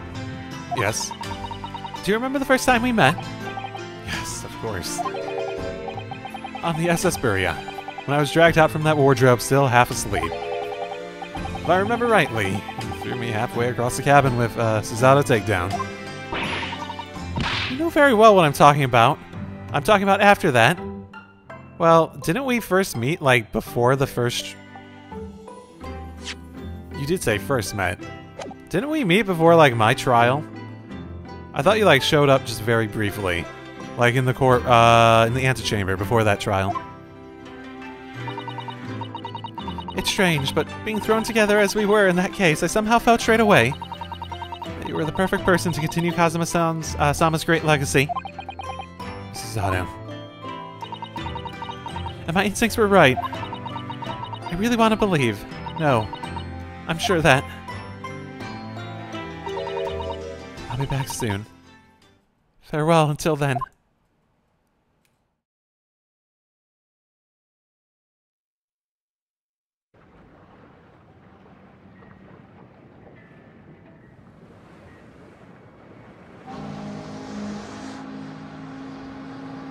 Somehow we seem to have come to the end of the adventures of Ryunosuke Naruhodo.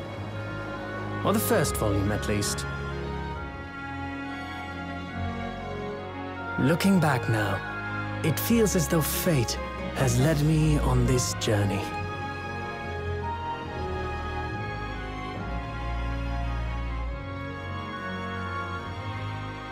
Fate led me to becoming a lawyer, to traveling halfway around the world, to meeting the great detective. I'm sure there'll be trials and tribulations ahead. Of course there will.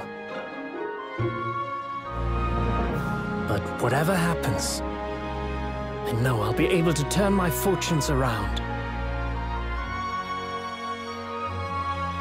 What a fucking way to send someone off. After all, I have the greatest friends in the world on my side.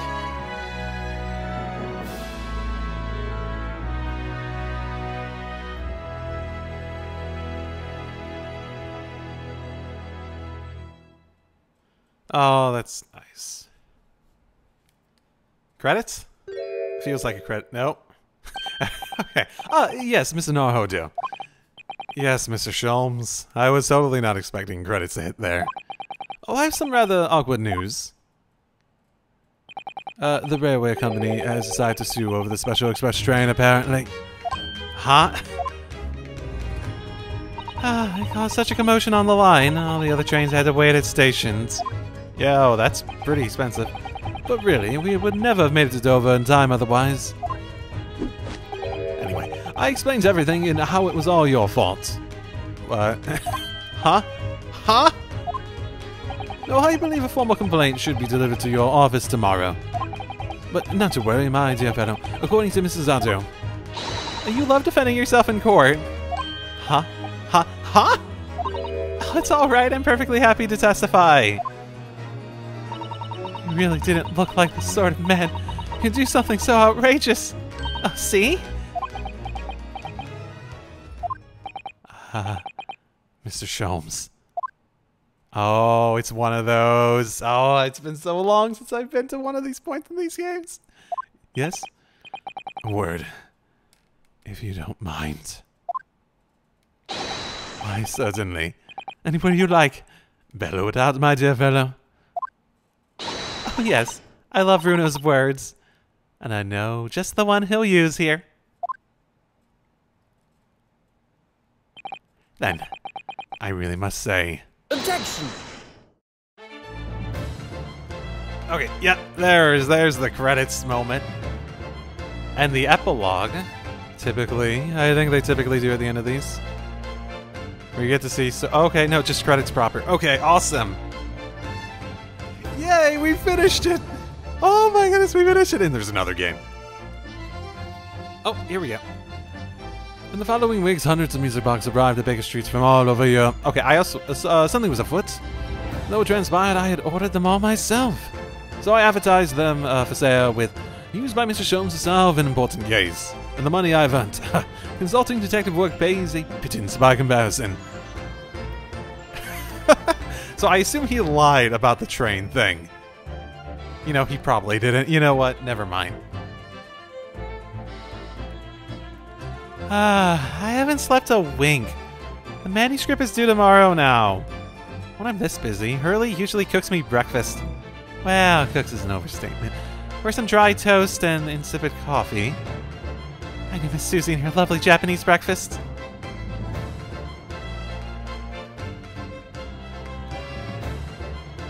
I like that they're, like, properly doing credits like it's part of this, too. Witness, your testimony is riddled with contradictions.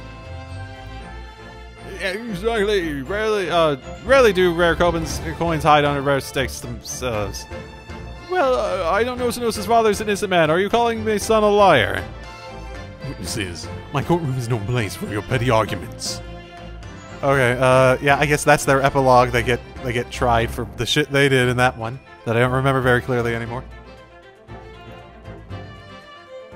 Having delivered the Russian dancer to shore in Shanghai, I laid low on the steamship for a while. But last night I apprehended an extremely suspicious Japanese national on board.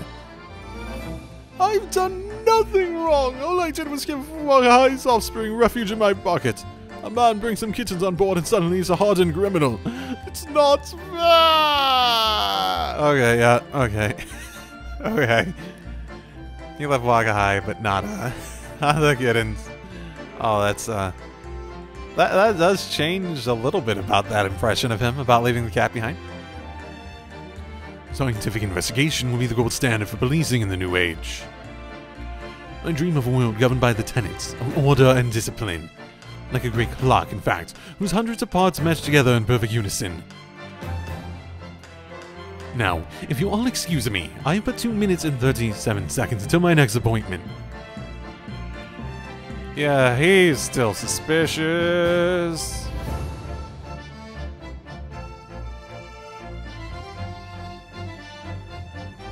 Like, he didn't play much role here, but... The latest Rance magazine is out, and I'm in it again. Whenever I say that one line she wrote now, I get a standing ovation. Want to hear it? Not so bad, I suppose. For an amateur. You got a catchphrase. Her ladyship puts me to shame. I see he is not in jail. I wonder how much trouble he actually got in. It's fine. We'll see. There's a second game. Been visiting the old girl on a daily basis, of course. Johnny, my own jailbird. Must say, battling with those bally stairs every day has done wonders for the dicky bag. Managing rather well with the housework too. Got this maid business taped up, I say. Hope the gossiping neighbors don't realize the man of the house is his own maid.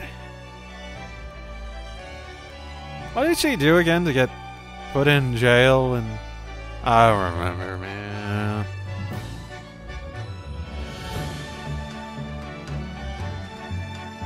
My Rolly is back on the beat again, all thanks to the Reaper. There's nothing I enjoy more these days than hunting out a small change in the gutter. I'm a better Bobby now, looking after Londoners, the job happenings, and my lovely wife. Oh, Rolly. Okay, they can just go fuck off. I sort of am so tired of this, too.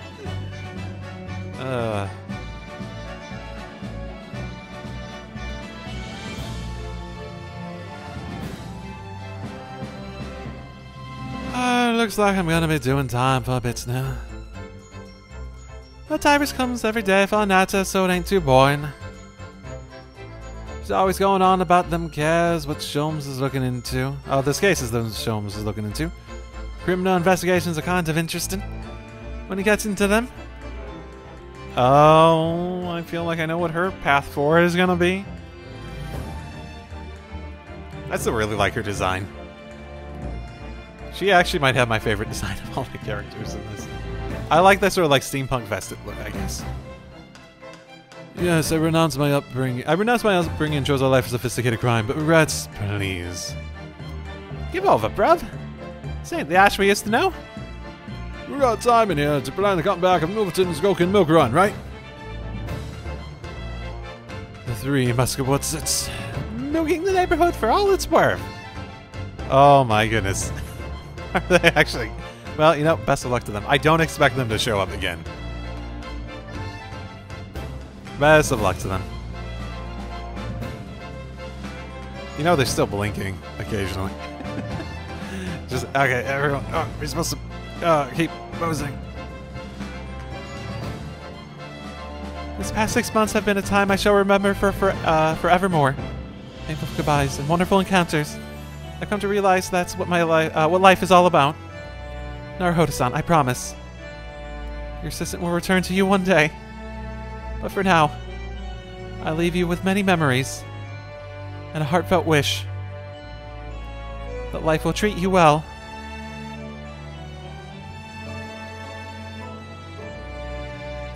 Oh, she can't make eye contact.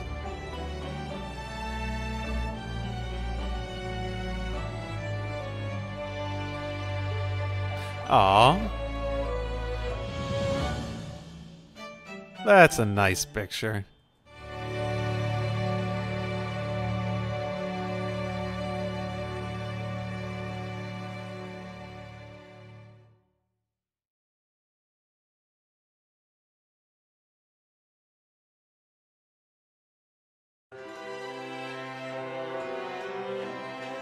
Oh, like another stylized credits thing?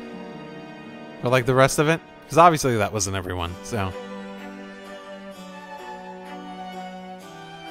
Okay, time to properly talk about the game. I would say right now, this is my favorite Ace Attorney game. It's been a long-ass time since I, like, thought about or played any of them. Because I partly ended up putting it off because a lot of the games I played were ones for the channel, and I think at some point I tried to do Great Ace Attorney, like, via emulation, but emulation just sort of, like, did not work on my computer, especially with recording at the same time. Oh, there was that, like, lady who lied in that one case. I forgot about her. I wonder if she'll come up again. Fuck, I wonder how much I'm gonna need to remember. But yeah, no, this is, like, by and far my favorite Ace Attorney game at the moment. I'd say Apollo Justice was my favorite before. Mainly because, like, I like Apollo and stuff like that, and I generally like the sort of more grounded, I guess, more grounded feel to that one. And this gave off all the same vibes that I like from Apollo that made me like it in terms of tone and stuff like that. The Ace Attorney games are fun. I like them. I like the cases can be a bit stupid at times, obviously. That's just sort of how it works. I think there was only one time that I really needed to look something up in this. Or at least since I started recording again. So I do think it was better for that, and I think part of the reason that helped... Oh, leaving Kazuma behind. Don't worry, you'll help in the Nuzlocke run whenever I post that. What was I saying?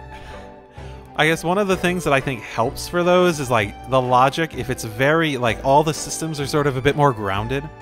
Ace Attorney can be a bit ridiculous at times, right? And there's a lot of ridiculousness here, but this felt like a more grounded take on it. While, albeit all the other stuff. But part of the reason it felt like a more grounded take... Aww. Are they gonna come back on screen? Yeah. There we go. And I assume she'll be behind for a little bit. There we go. So, what was I gonna say? Oh, hello, buddy. Basically, the thing I think that makes this work as well as it does is, like, all the systems are incredibly based in, like, actual just, like, figuring shit out. You have, like, some of the concepts from before that might have been, like, mini-games, but they're actually just, like, they feel like they're part of actually figuring stuff out, part of the grounded element where you have stuff like the jury, where you can react to other people. Instead of, like, say, I think the example, because it's been a while since I've done the other stuff. Instead of stuff having, like, the magical, mystical stuff of the original trilogy, where you had, like, the Magatama, and that involved, like, trying to figure out people's lies, and it was sort of like a little mini-game with mystical elements to it that, like, tied into the logic. And then you had, like, Apollo's thing, where he had sort of, like, a genetic ability, where he could sort of tell tells, and he used, like, a bracelet. Like, that was better in that grounded, but it's also a bit, you know, out there. Instead, you have stuff like juries and people reacting and all that sort of stuff. I feel like the systems in place they did for like progressing the trial and figuring stuff out were so much more, they naturally flowed into each other. And you didn't like, it didn't feel like they jumped the shark at all in any of like those elements, and they like even like unjumped sharks, I guess. All the sort of like over the top elements were very well meshed into the grounded elements, I guess, is probably the way I'd phrase it. I mean, the characters are great too. Story-wise, obviously, I feel like this was a good game. I wouldn't like sit there and tell you like it was the best thing in the world story-wise. I thought it was quite good. That third trial is probably still my favorite trial, just because there's so much gray to it that it may have got thrown out the window later. At that time, the fact that like you were fighting for someone who was guilty and fucking it up made that fact that you do want to put trust in your client. It's such an interesting dynamic that made that trial so interesting from that point. I still think that's my favorite trial in the series at the moment. The other ones after that were good. This last one was good as well. Quite good. I think we have a nice, good way to end here. Interviews and research assistant. Music box. Oh, interesting. Oh, so they had like outsourced research and stuff for music box stuff. Interesting. But overall, I'd say, yeah, it had the same general quality of story, I think, while also, like, not having any of the elements that might significantly take away from it, you know?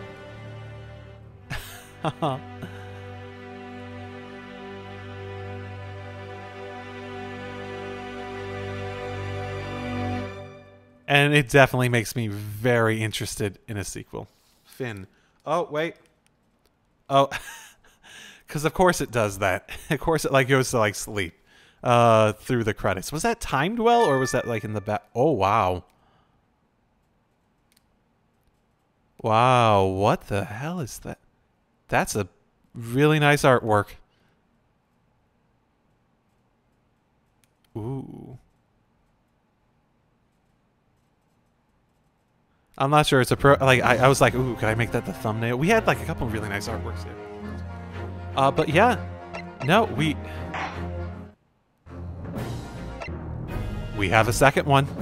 Don't forget, we got a second one. So in terms of a second one to note, and coming back to this, I don't know when I'm going to do it. I have a bunch of stuff I want to play, but I do want to do it before the end of the year. It is currently early July. There's a bunch of other stuff I want to do, but I do want to come back to it before the end of the year. I will note that. I'm not making any promises. It might be earlier, it might be later. Depends where I go in terms of my mind and wanting to do it, but I will definitely do it at some point. The other thing I notice as part of all this is that in these special contents, there is a... I noticed this one just like going around before, and it says you can only use it in the second game. So there's like these special outfits, and they all look sort of interesting. I mean, that one's a little bit weird in terms of, like, it just looks like he's going out for a festival. I like that sort of, like, steampunk Victorian look, so... I assume these must have been, like, DLCs for the game, where you could, like, change up the outfit for the second one. Which I find very interesting, and I will almost definitely use it at some point. But, for now, whenever we come back to it, we'll not use those immediately, at the very least, so... whenever that does come up, I'll see you all then. And for now, I won't say goodbye. I'll say something a bit different. I'll see you until the next time, when we will return to the Great Ace Attorney. Until then, drive safely, everyone.